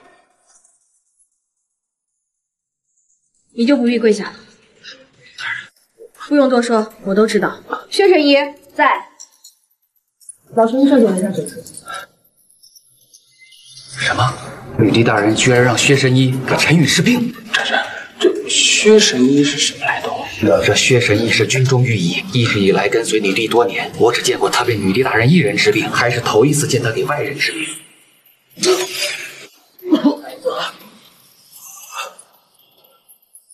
你怎么样？没事了吧？我没事，多谢女帝大人关心。那起来吧。既然没事了，今天这笔账也该算算了。女帝大人，其实你算什么东西？女帝大人还没开口，哪有你开口的份？孙天仇，谁让你对他动手的？女帝大人，这不关我的事儿，不是我做的。陈宇，他说的是否属实？女帝大人，他根本就是在一派胡言。他凭借着自己是龙国战神的身份仗势欺人，而且以我逼迫嫦娥，他根本就枉为龙国战神。陈宇，你少在这胡说八道，找死啊！女帝大人，我可是您的下属，您一定要相信我，千万不要相信这小子的片面之词啊！我只信陈宇的话。天哪！没想到女帝大人为了陈宇，居然对手底下的王牌战神出手啊！陈宇何德何能，竟然能得到女帝大人的青睐？不得了了，陈宇跟咱们不是一个世界的人了。孙天仇，你身为龙国战神，应该镇国安邦，保家卫国，现在却凭着一身本事，在这耀武扬威，还伤及无辜，你可知罪啊？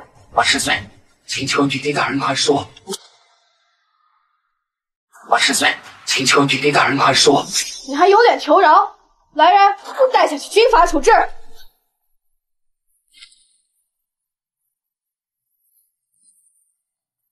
剩下的人你来处置。得嘞。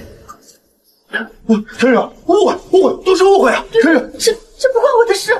陈宇，你要是愿意跟我们沃水银河，以后再约好，那就是我们王家的事情。刚刚你们对我百般羞辱的时候，可不是这副嘴脸。现在女帝大人来了，开始一个个的认怂道歉了，迟了。要不陈宇，你想要干什么？这里面真的很热水，你不要乱了，陈宇不要乱了。陈宇，你有话好好说。你们不是喜欢拿这个玩意儿给人洗手？我今天就好好给你们洗。他这好出人命了！陈宇，我可是远海王家的，你竟然我这只是以其人之道还治其人之身。陈先生，您再这么下去，他们的手恐怕就要废了。还在这干嘛？还不赶紧滚！好，哎，等等，陈宇，不，宇哥，你还有什么吩咐？老王，我好像记得之前某人输了赌局，好像说要趴在地上学狗叫来着。我这个人吧，向来最讨厌那些愿赌不服输的人。对于这类人，我就是继续开水伺候比较好。黄瓜，还愣着干嘛？赶紧学狗叫呀！还是我去。哎，慢着，我记得你当时好像是有追加了赌局，说是要脱了衣服学狗叫，我没记错。脱光，快脱！我脱。够了，别脏了我的眼，滚出去！好。陈宇，女帝大人真的是你叫来的，你们俩之间到底什么关系？是啊，看着关系不一般呀。说来好长了，以后我慢慢跟你讲。你就打算这么搪塞后面了？真过分！那个女帝，您接下来打算怎么办？申场，有些事我要跟陈宇他们谈谈。遵命。无关人等立即离开。女帝大人，这次多谢你了。是啊，雨帝大人，要不是您的话，恐怕我们就麻烦。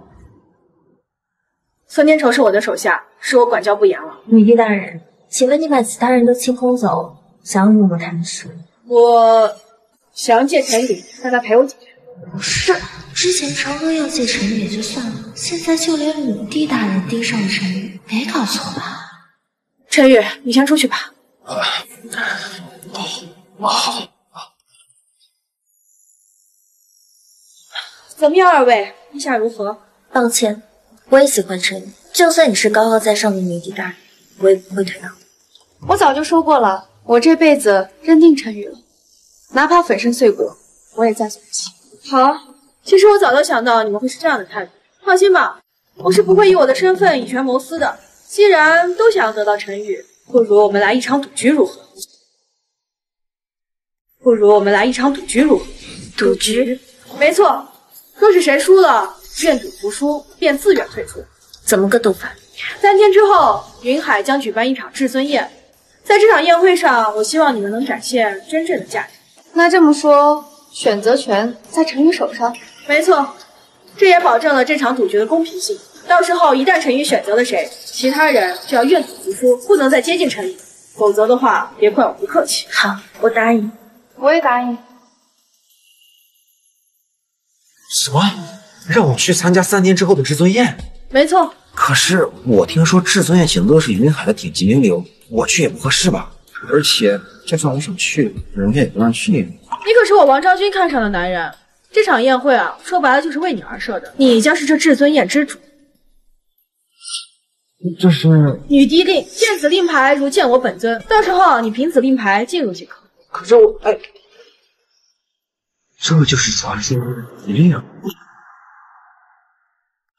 听了，你他妈听点人疼死我了！都怪你该死的陈宇，王元凯迟早抽了他的筋。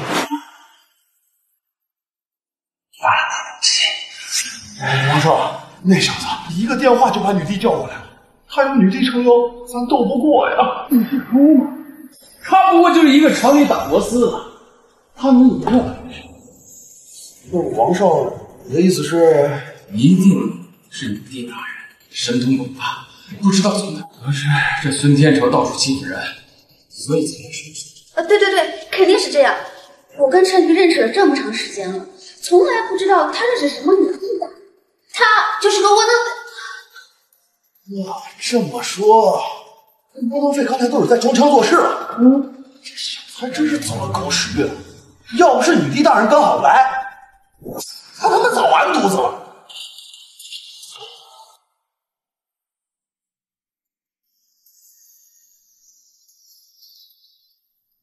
王少，最新消息，女帝大人打算将1个月之后的至尊宴提前到3天后。那太好。王少，这至尊宴又是怎么回事？这场至尊宴的目的是女帝为了在云海册封出9天至尊，而我王家乃是云海第一大，这9天至尊的名号，非我王家不属。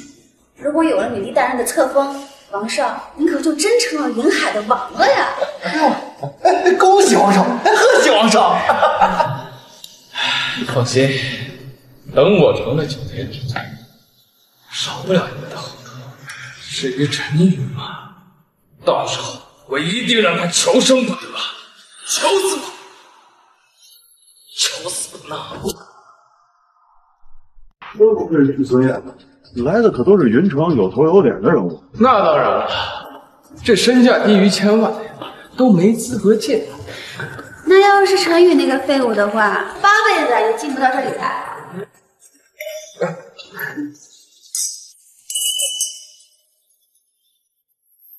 陈宇，哎，你个废物怎么样？又是你们！陈宇，你知道这是什么地方？这儿可是至尊殿。那又如何？就你这个小瘪三，也不看看自己什么德行，一个烂泥鳅也配来这高级餐厅？我要是个烂泥鳅，你们顶多也就算是个臭鱼烂虾吧。陈宇胡说什么？不用跟这种人斤斤计较，因为他就没资格进来。没错呀。哎，陈宇，我们每个人进入到这至尊宴都需要请柬，那你把你的请柬拿出来让我们看看呀。我没有请柬。我没说错，他就是偷偷混进来的。陈宇，你胆子够肥呀、连至尊宴你都敢偷混，你吃了雄心豹子胆了吗？废物，竟然已经被我们看穿了，你滚出去吧！我是没有请柬，但不好意思，我有女帝令。什么？什么？女帝令？就是传说中见了女帝令，犹如见到女帝本人的妹妹令牌。放屁！女帝令乃女帝大人贴身之人，就你这种垃圾废物，也敢口出狂言？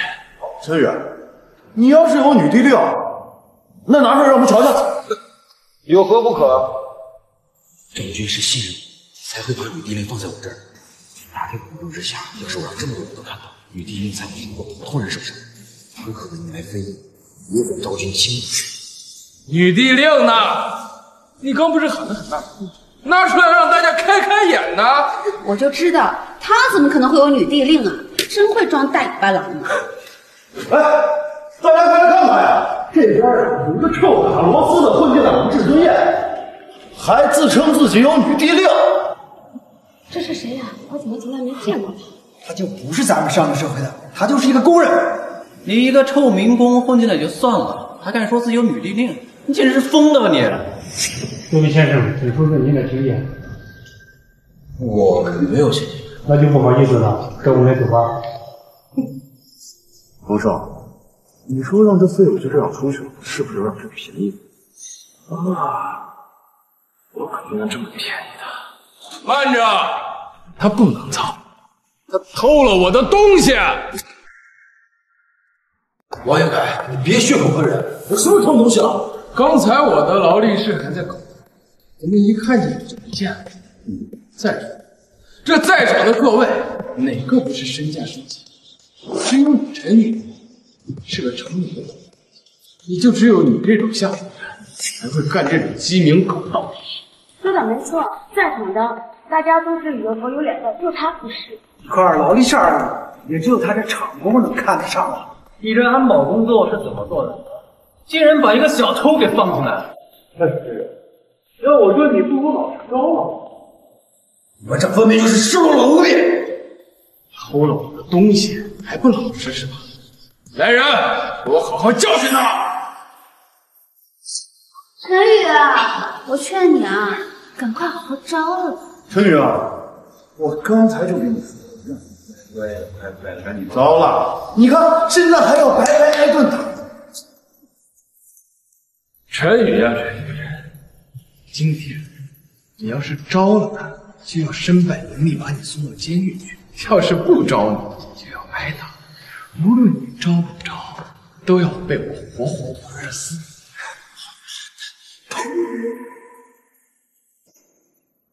给我打！我是有女帝令，快施展给我！正好，我想搜搜这个小子。你说女帝令在你身上，给我搜！滚！谁给你们权利搜我身？陈宇，你刚才不是一直叫嚣女帝令在你的身上吗？你这废物又开始扯虎皮拉大旗了。他一听说咱们要搜他身，哎，这不慌了？让着，搜啊！搜！王少没有你的腕表，一定是他藏起，给我打，打到他招了为止。陈宇啊，你不是说你有女帝令吗？令呢？笑死人了，哪有什么女帝令啊？3岁小孩都不会信。就这么想见识见识女帝令是吗？你们不妨搜搜我后背的口袋啊！搜就搜，吓唬谁呢？我说女帝令，还真有，绝对不可能！见女帝令，不见女帝，还不下跪！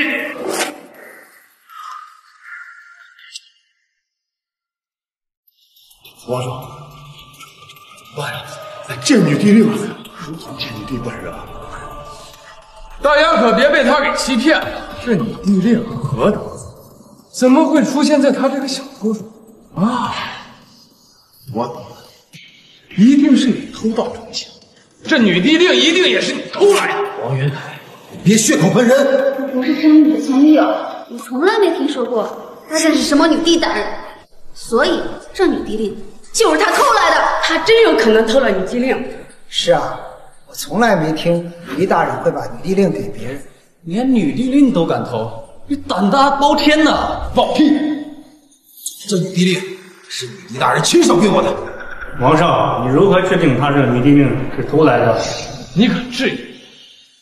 我告诉你们，我王家是云海第一代，这场至尊殿，我即将被册封为9天至尊。王家被封为9天至尊，我们心服口服。是啊，也只有王少才配获此殊荣。到时候整个云海唯王少马首是瞻。陈宇，看到了吗？我可是未来的9天至尊，你这个渣子，拿什么和我斗？就是，也不3分钟照照自己，是什么货色？愣着干嘛？赶紧给我打呀！我看谁敢！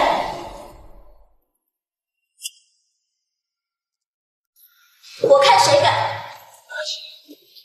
苏妲己，怎么又是？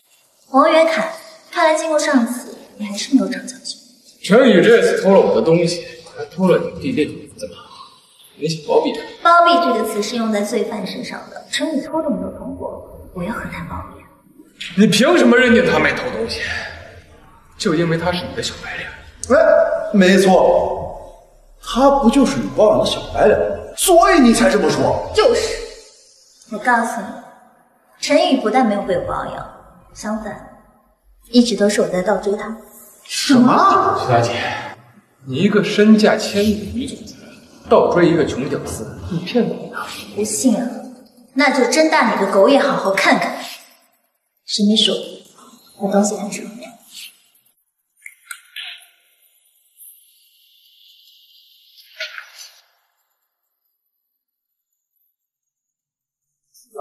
这里有100万豪车钥匙10把，资产过亿20件，1000万豪宅房产证30个，上亿银行卡40枚，以及摩托艇、游轮、私人飞机等各类资产，共计资产超过5000亿。真没想到，苏妲己的身价居然如此之高。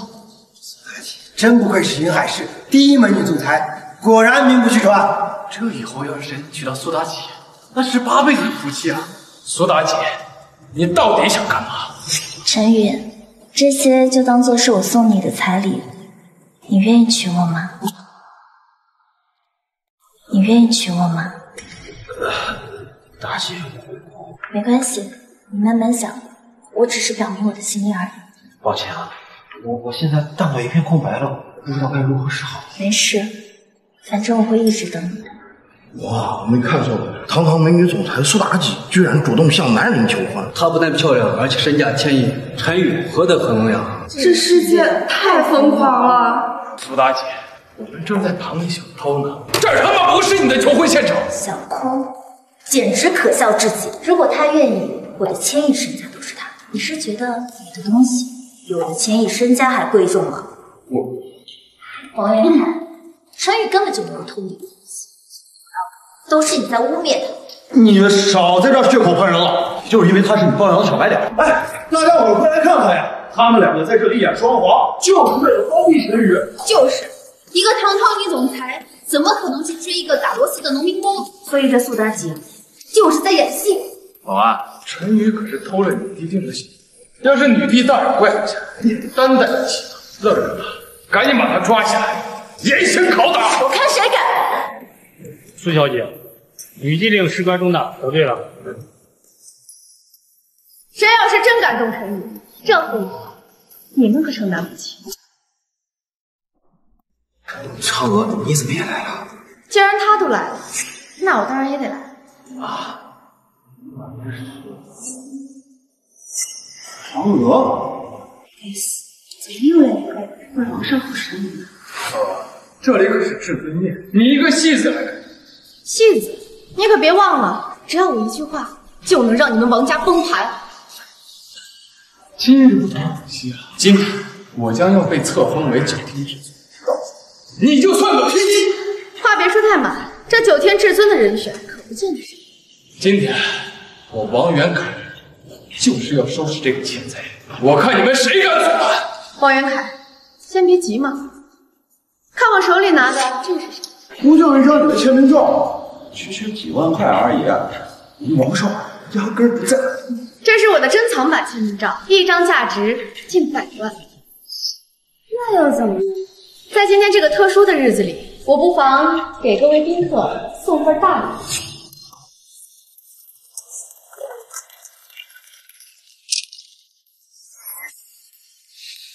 这得多少钱？不多不少，足足1万，足足1万张。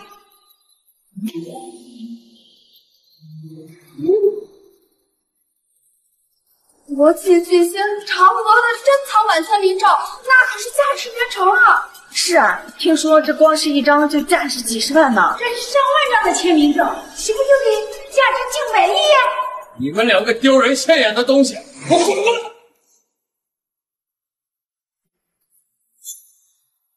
哦，你撒这么多钱照，就不怕你钱贬值？为了陈宇，哪怕我就此隐退又怎么样？所以你撒这么多钱真的是为了……笨蛋，当然是为了跟你告白啊！你不觉得这样很浪漫吗？哪里浪漫，根本就是浪费。那也比某些只会用财力的女人。王元凯，你说苏妲己这样是为了袒护小白脸，那我也是为了袒护小白脸吗？白白牺牲我多年明星。都是为了陈宇做对什么？苏妲己、嫦娥，今天女帝大人册封我为9天至尊，你是不会后悔的。女帝大人到！女帝大人到！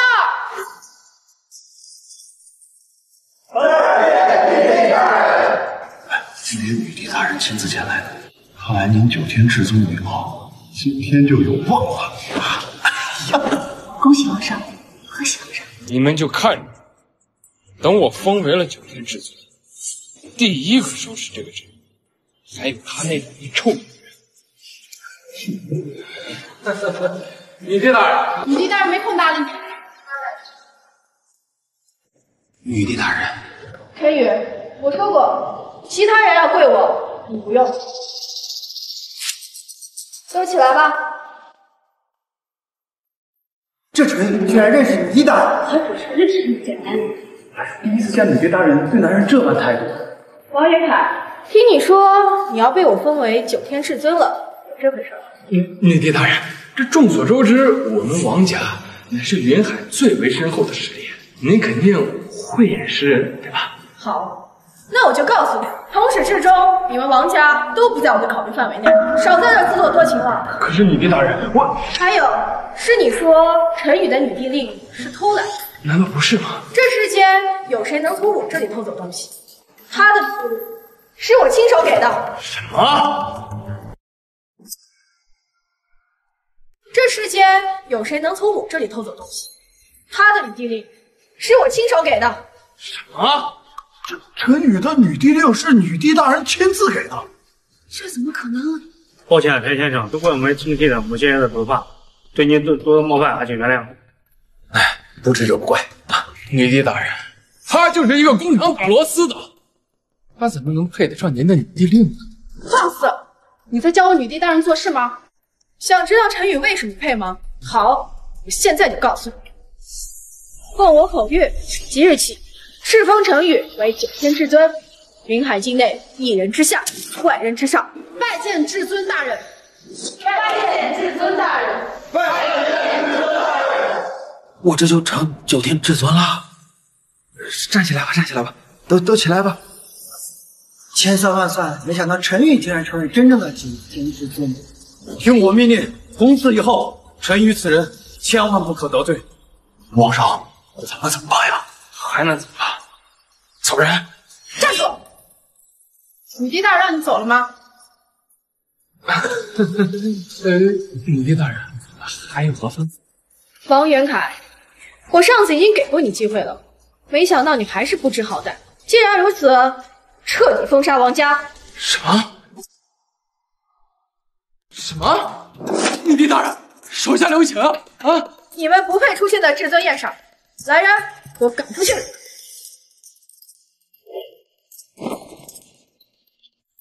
女帝大人，女帝大人，这王元海平时嚣张忙活惯了，这下事情要铁板上了，估计啊，常都得回清喽。没想到苏妲己、嫦娥、倪大人都对陈宇有意思，真是太不可思议。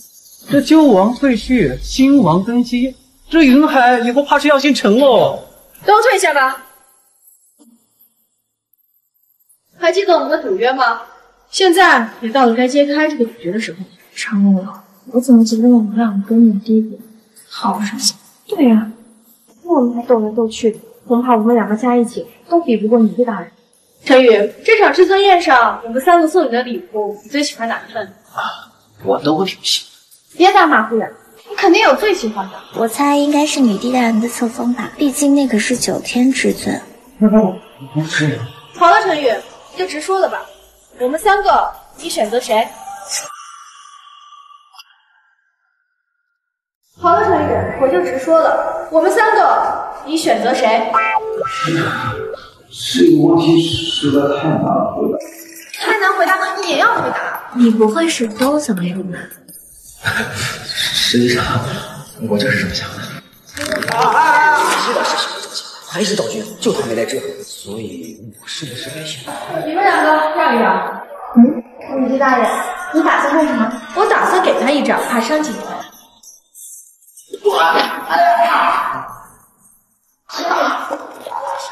有事儿？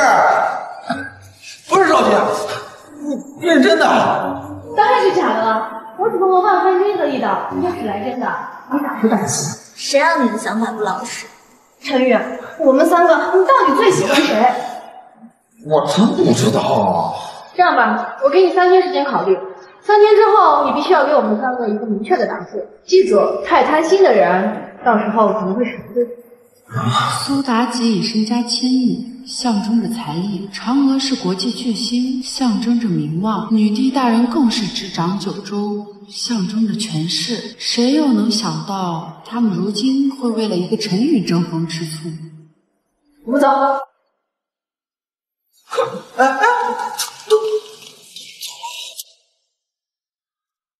现在算是体会到什么是幸福的烦恼。什么小孩子才都选择大人选择，都是骗人的。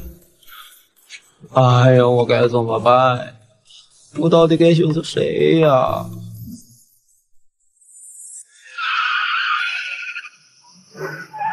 陈宇，上升。啊？陈宇，上我的。啊？嫦娥，你没有听女帝大人说3天之后再让他选择吗？你现在是不是太着急了？我看有些人比我还着急。2位都别吵了，我有一个不错的。哎，我们3个人一起怎么？是干嘛？别误会了，就是我们3个人可以一起，都是娱乐娱乐，让你们化干各为玉帛嘛。哼，做你个大头鬼！想让我和情敌握手言和，做梦！哎，走，怎么都走了？你们谁送我回去啊？哎。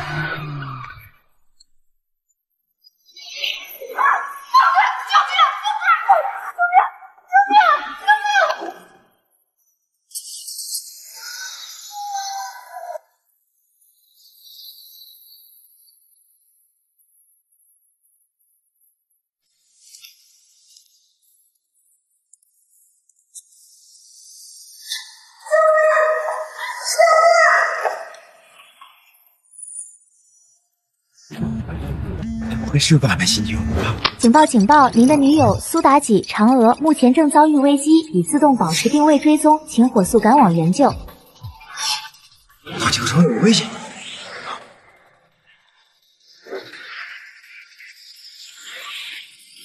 师傅，还是拿走。你让我居然被人家赶出了这个，真他妈丢人丢老家，丢脸算不算？我王家就要被我大兵彻底封杀！谁能想到陈宇那个窝囊废，居然跟王昭君有这层关系？来了。 这蜘蛛宴上的菜还合你们2胃口？孙大人，这都什么时候了，还有心思开玩笑？要是不合你们2胃口，我这儿倒是有2个女。来人，把他们带上来。是。走，快，走，走。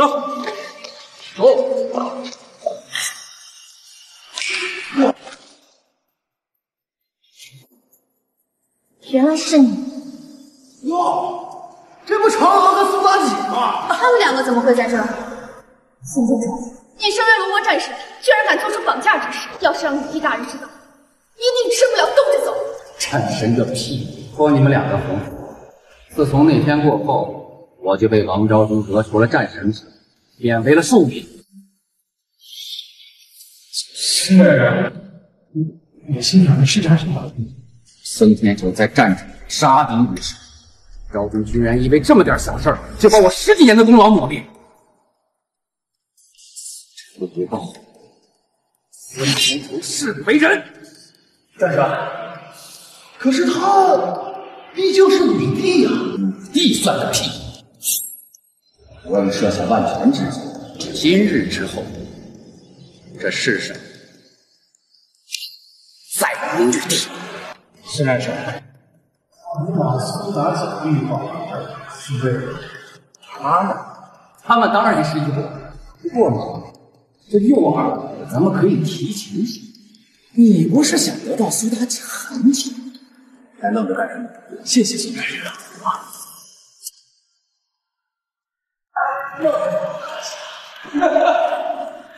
王爷凯，你要干嘛？干什么？还用说吗？ 你们害得我彻底被封杀了，光脚的不怕穿鞋的呀！老子现在陪你好好玩。滚开！你要是敢动我，我一定会让你后悔。后悔？凭什么？就凭你那废物男友陈宇吗？呸！提到那废物我就来钱，正好，老子先拿你撒撒气。你给我住手，王元凯！你要是敢碰我，我让你们王家在整个龙国都混不下去。嫦娥。 你现在还不知道自己的处境吗？你现在是泥菩萨过江，自身难保。孙红尘，你可要想清楚，女帝大人可是陈宇的你，她不会放过。这就不劳你操心了，你还是想想待会儿怎么让我好好的舒服一些吧。你们俩还愣着干什么？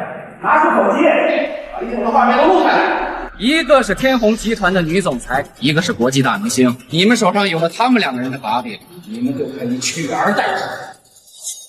这么说，我以后岂不就是天虹集团的女总裁了？没错。哎，那天虹集团制造厂，那不就是我的了吗？你们简直是禽兽！我不会放过你们的。我是小子，给我住手！给我住手！陈宇啊，陈宇！ 陈宇，怎么又是你？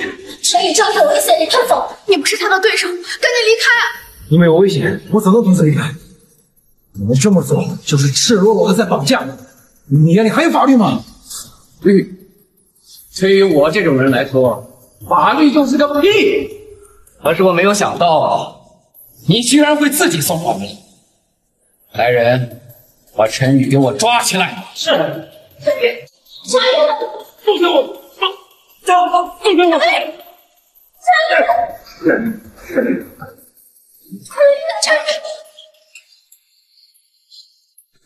老哥，就是你让我丢掉了战神之路，今天我就是要好好的折磨你，让你生不如死。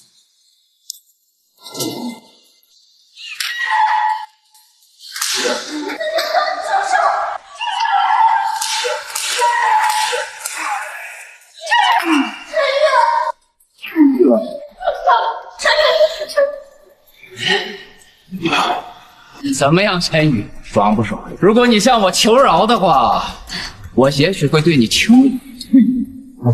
去死！我也不会和你这个卑鄙小人去玩。孙站长，鞭打废物，何必亲自动手？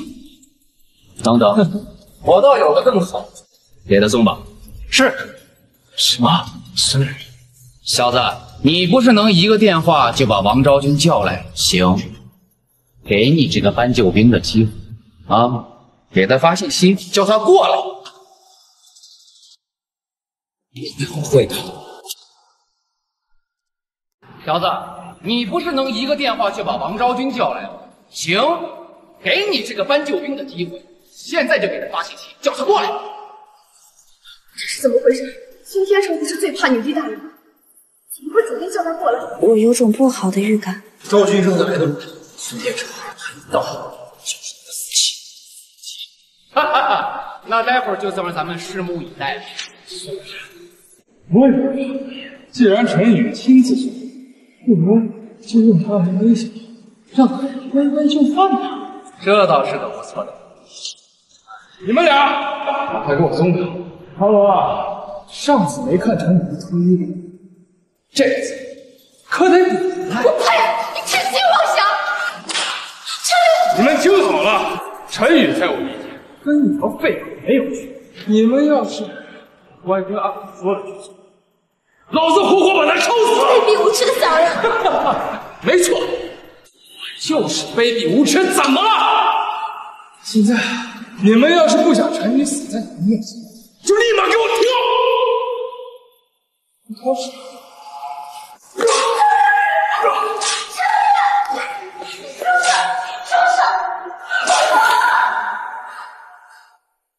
我答应你们。上回看一个跳脱衣舞没跳出，这回能一次看2位了。陈宇，这还真是多亏了你哦。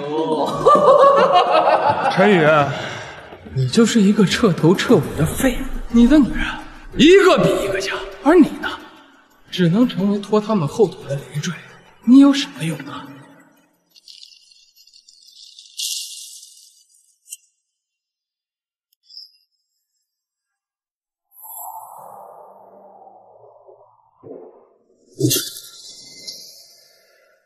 你们好大胆子！女帝大人，这是你怎么真的来了？怕什么？有我呢。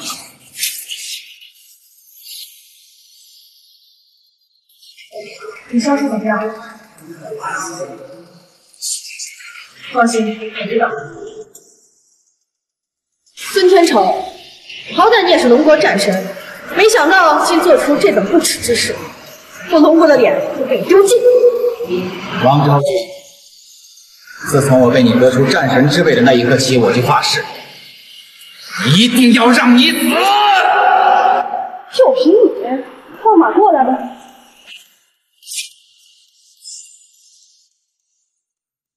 女帝大人竟然输了！什么？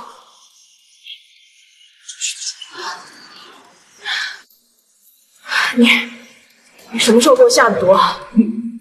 那就要好好感谢这位陪伴在你身边多年的人。我本以为迟早有一天会发现我对你的爱慕，但却没想到你却喜欢上了别人。如果你喜欢上的是个强者也就罢了，但是没想到你喜欢上的却是他这个窝囊废。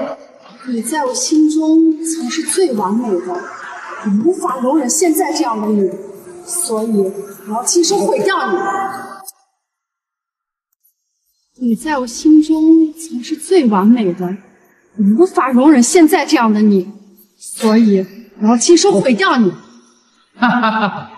没想到吧，王昭君，给你下毒的却是你最信任的。原来女帝是这么乱。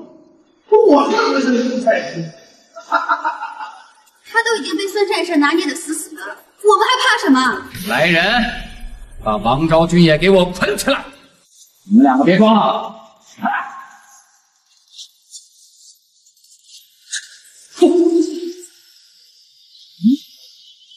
那岂不是说今天晚上脱衣舞节又多了一位美女表演者。对呀、我说这女帝表演脱衣舞，人家百年难得一见呀、老板是要杀了你，这件事绝不可能。你要是不答应，咱把他活活抽死！你住手！陈宇呢？听说你会多脑袋，有什么能得到资格？嫦娥，还有王昭君的心了。就是，哎，你们看他这副死狗样，屁本事没有，现在倒好，还成了咱们威胁他们三个的工具。陈宇，他们三个今天能落到这般下场，都是被你拖累的。你可真是个扫把星、丧门星啊！多亏老娘跟你分手分得早啊！王昭君，你可想好了，你要是再不点答应，我们就把他弄死。好，答应。你们听到了没有？堂堂女帝的，居然答应跳脱衣舞了！后来才能让我认今人之乐。陈宇，要我说呀，像你这种废物，早该他妈去死了。那三个女人呀，真是瞎了眼才会看上你这种窝囊废呀！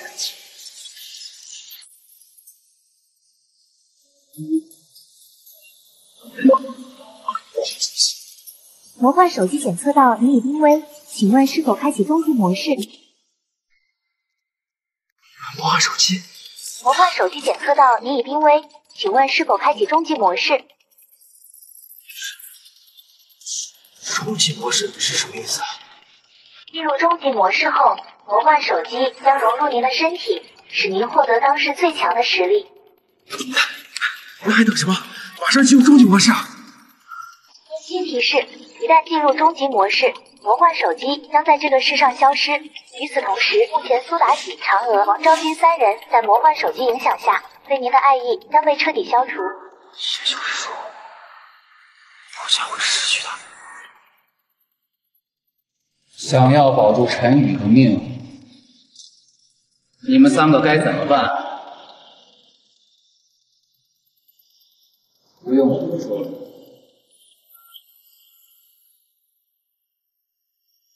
我跟你说，该死了，放了陈宇。别走，你必须放了陈宇。孙天成，你把他们都放，什么条件我都答应你。哈哈哈！都什么时候了，还在这跟我谈条件？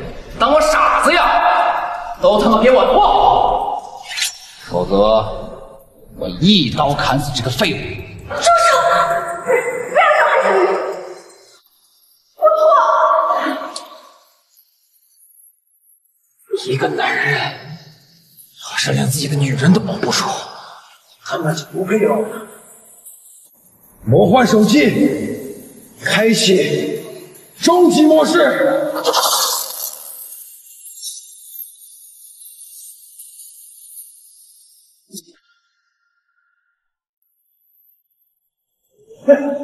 这小子被打得跟死狗一样，怎么还站起来了？真是见了鬼了！陈宇，你没事了。陈宇，你好了。这世上竟然有如此神奇的事。之前都是你一直在保护我，该轮到我这边了。不要了，陈宇，他好歹也是之前蒙古的战神，你不是他的对手。是啊，你这样只会白白牺牲的。陈宇，现在不是逞能的时候，你快逃吧。我没听错，你这废物居然打算跟战神一组！见过不要命的，我没见过这么不要命。死个样子，吞战神！你赶紧把这个不知天高地厚的蠢家伙收拾了！在这九州上下，也只有王昭君的实力在我之上。如今他身中一击，就凭你陈宇也敢跟我叫嚣，真是不知天高地厚。既然你要死，那我就成全你。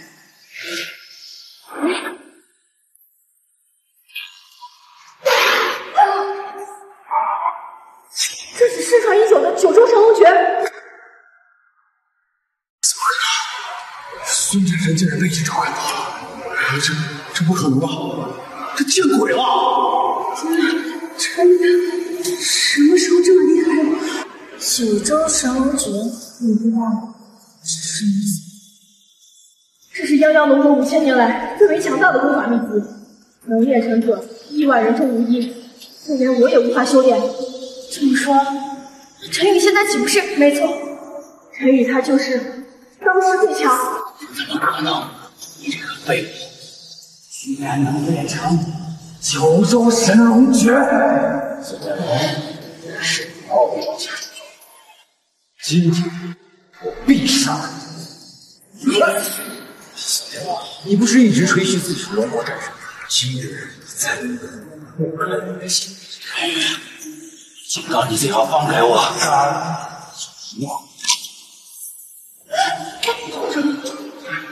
这龙国3大战神之首就这么死了？假的吧？走了！走了！唇亡齿寒的道理你们不懂吗？现在孙天仇已经死了，你们也该去陪陪他了。真的？我错，别少，我也是，我知道错了，你饶我一次，我对不起你。我什么都不知道，我真的什么都不知道，不关我的事。现在知道跪地求饶，晚了。陈宇，你别杀我，我什么都可以给你。我也是，我把我们家所有的钱都给你。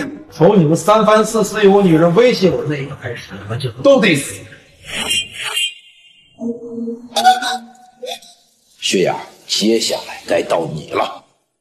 不要，陈宇，一日夫妻百日恩，你就看在我以前是女朋友的份上，你一定不会杀我的，你一定会让我活下来的，对不对？你在我落难的时候笑得比谁都欢，现在死到临头了，开始念旧情了，早干嘛去了？林小凯，可是他暗中跟你讲过，我从小跟他一起长大，我不忍心看他死。你走吧，从此你我再不相见。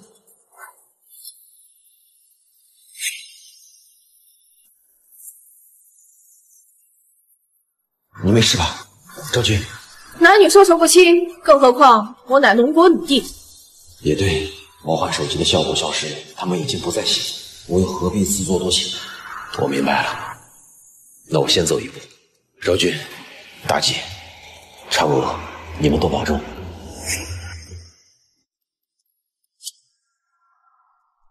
天虹集团女总裁，国际大明星，龙国女帝，本以为能够拥有他们，可到头来却是黄粱一梦。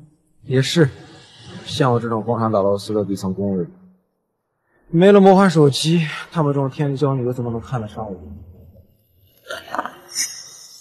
昭君，不是，应该叫女帝大人。您怎么来了？陈宇，你身上发生的一切我都知道了。我知道。关于魔幻手机的事，你怎么知道的？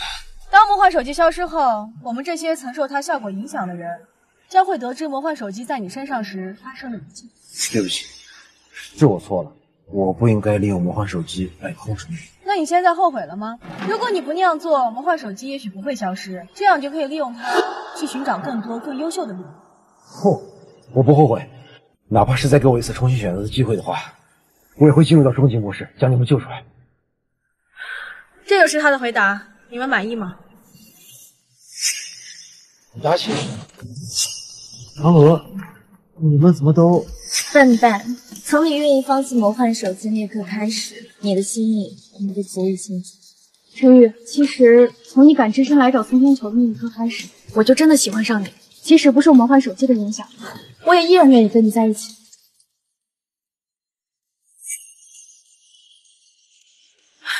你的实力当时最强，我身为女帝，慕强也很合理。原来你们太好了，我还以为魔幻手机失效之后，你们就不再喜欢我了。走，我们回去，4个人正好打麻将。陈宇，你去死！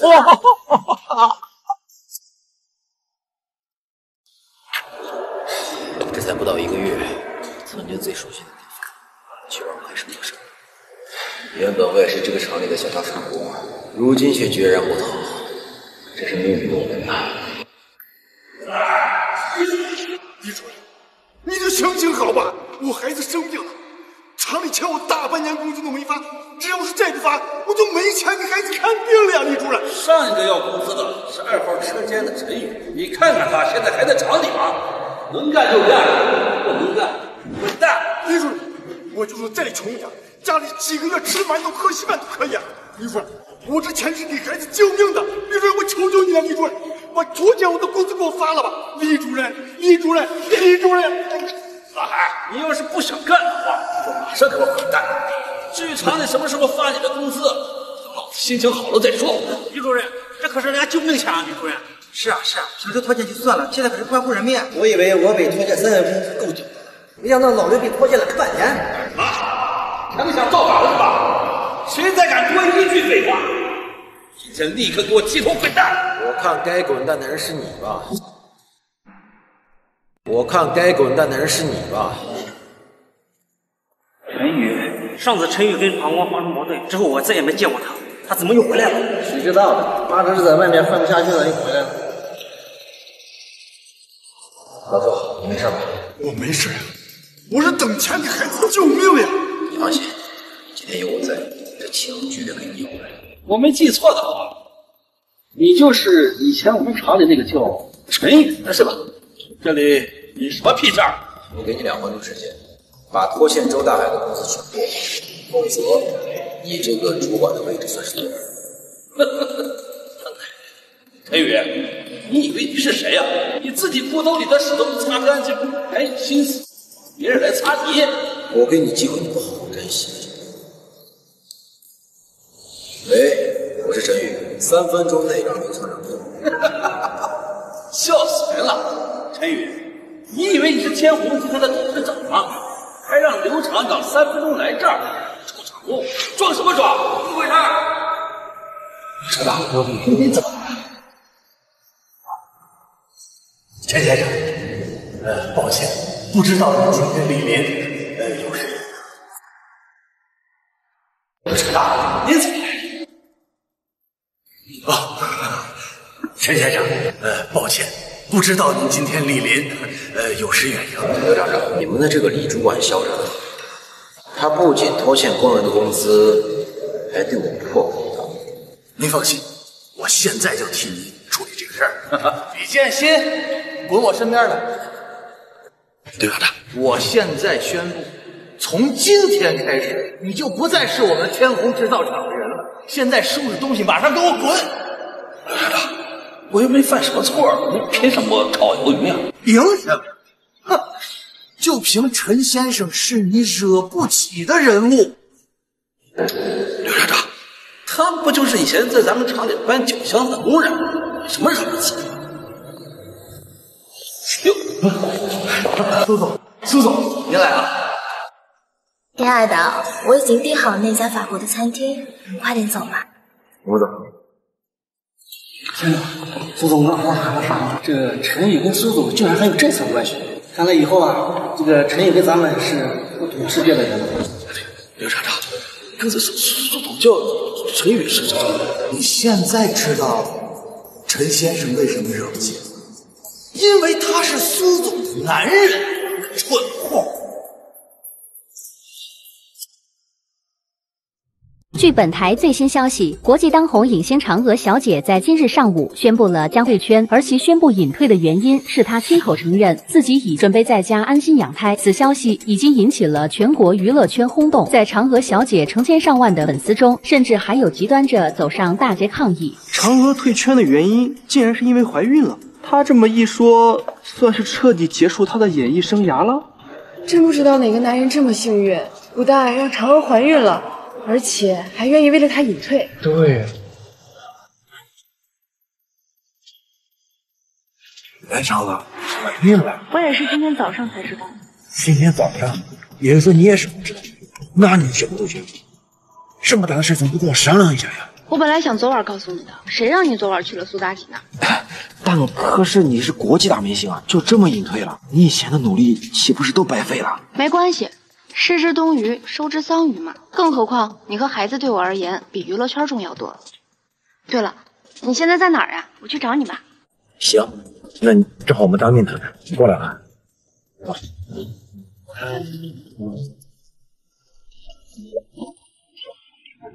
你们几位，你刚才是给嫦娥打电话？对。你老婆这名字起得不错，跟国际巨星嫦娥重名。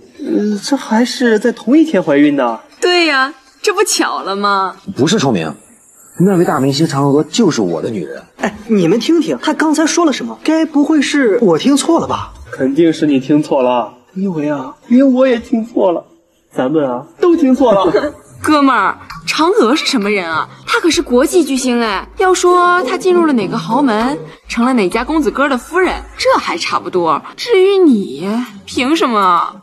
不好意思，我不是这么说的，也不是谁家公子哥。这个世界上也不是所有的女人都那么虚荣。我也没有多少身家，但是我和嫦娥是两情相悦的。哎，你们听听，哎，他是不是脑子进水了？现在这年头讲究的是门当户对。你也不撒泡尿照照镜子？见过装逼的，没见过像他这样打空头电话装逼的。哎，行不行？你不要再忍了。嫦娥是吧？那我这就给他回拨个电话，看看是真是假。哎，你，喂，阿宇，他的声音跟嫦娥好像。没道理啊，肯定是巧合。对，一定是巧合。对。怎么不说话呀？我已经到门口了，你人呢？那身材好像真的是嫦娥，不可能！这么荒唐的事，我不信。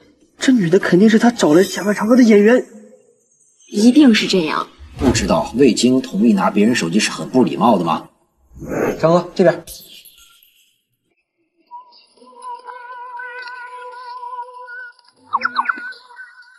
阿宇，第三位是你朋友？不认识。你肯定不是嫦娥，说吧。你是他花了多少钱过来冒充的？兄弟，为了装个逼还专门雇一个演员啊！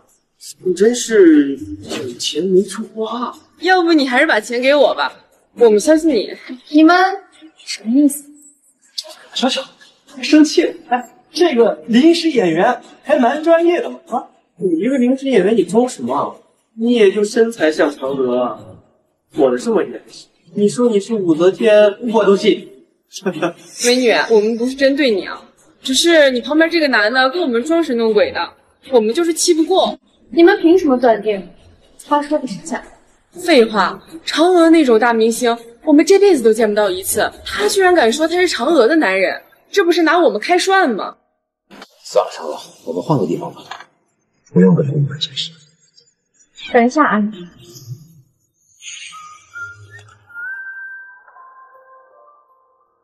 你好，我是嫦娥。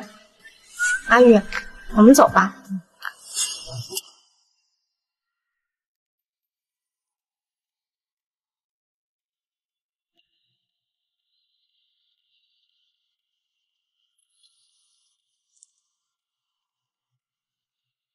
参见殿帝大人。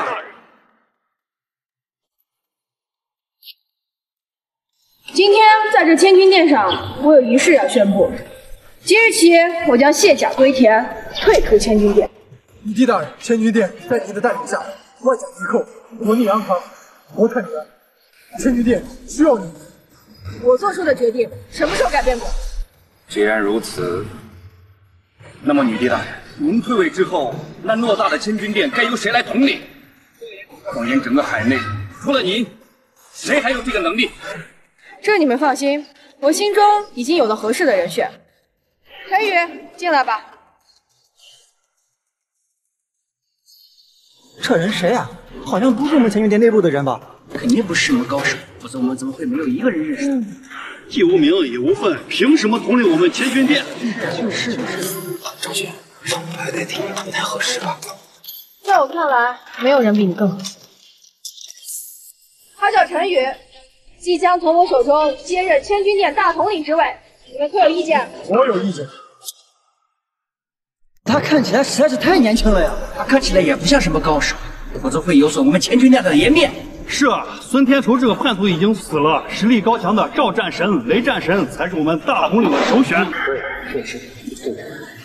你们这是什么意思？敢质疑我的决定？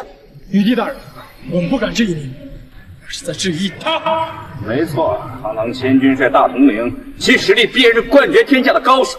只有女帝您这般，我们大家才能心服口服。如今我们找来一个素未蒙面的青年来统领我们，我们大家岂能心服口服？大统领之位，还请三思。还请三思！你看出去，我就说吧，这大统领之位还是你来当最合适。我看你就是想偷懒，陈宇。我告诉你，能力越大，责任越大。你比我更适合统领这千军殿。你也看到了，你手下不同意，那我也没办法呀。你不是一直想爬上我的床吗？只要你当上这千军殿大统领，我就答应你。此话当真？好，这可是你说的，到时候不许反悔。你先能做到再说。这个大统领我还就是当定了，有谁不服？站住！这个大统领我还就是当定了，有谁不服的？站住！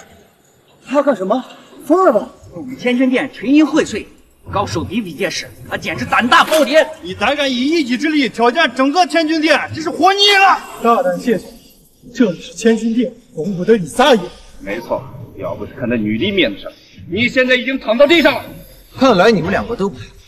擒贼先擒王，赵云天、雷凌，你们两个都是战神生，不好意思，我擒的就是战神。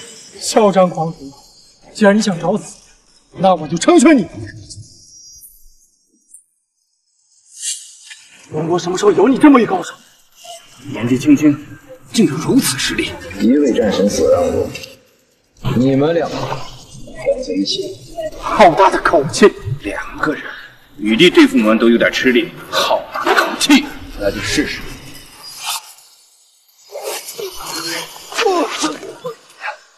怎么可能？这个事情几乎龙绝绝。现在，我宣布，从今以后，他就是这千军殿的新王，封号高天帝。参见高天帝！参见高天帝！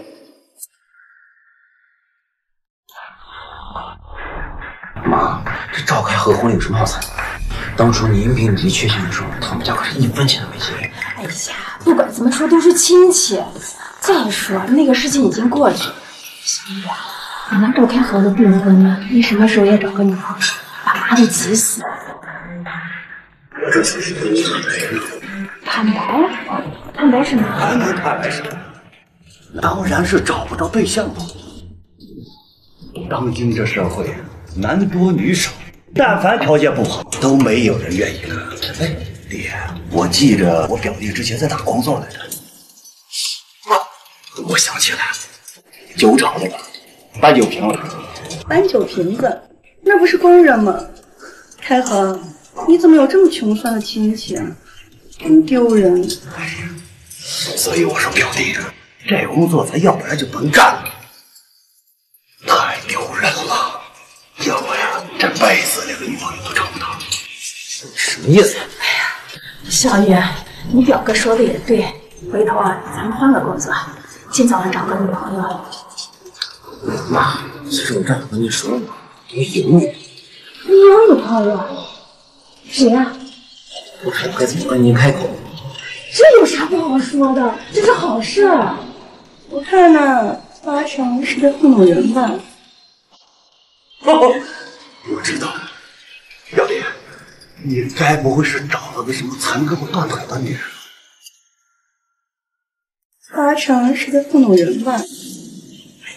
哦，我知道了，表弟，你该不会是找了个什么残胳膊断腿的女人吧？哦，对对，你这么一说还真是。你表弟虽然条件差点，但是找一个残疾女人，那还是有点机会的。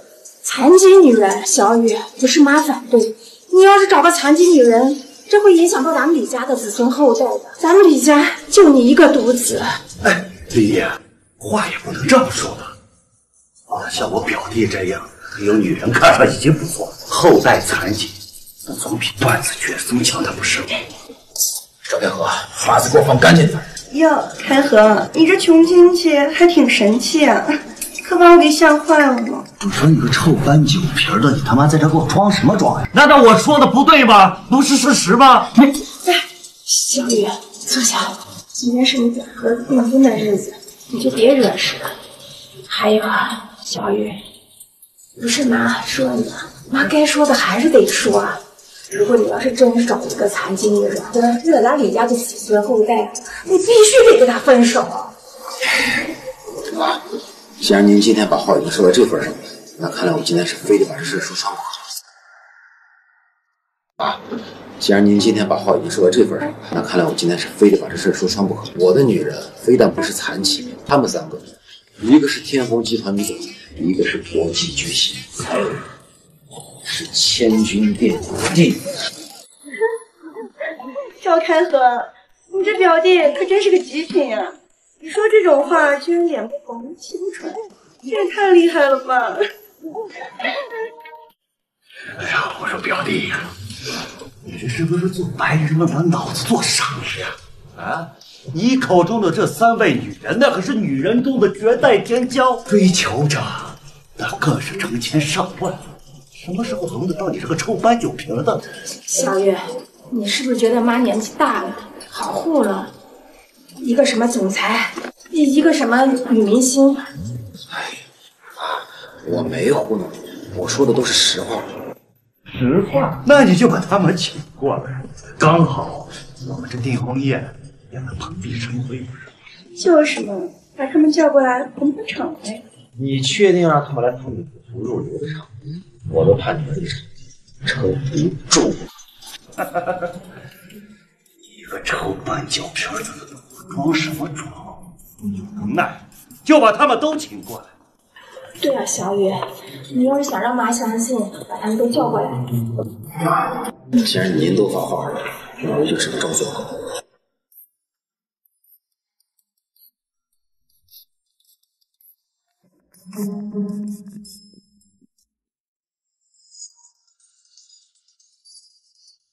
天虹集团的总裁司达，还有呢，我也巨星嫦娥。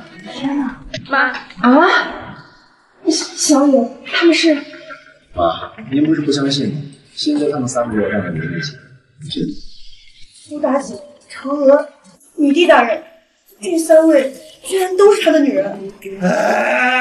这个世界太疯狂了！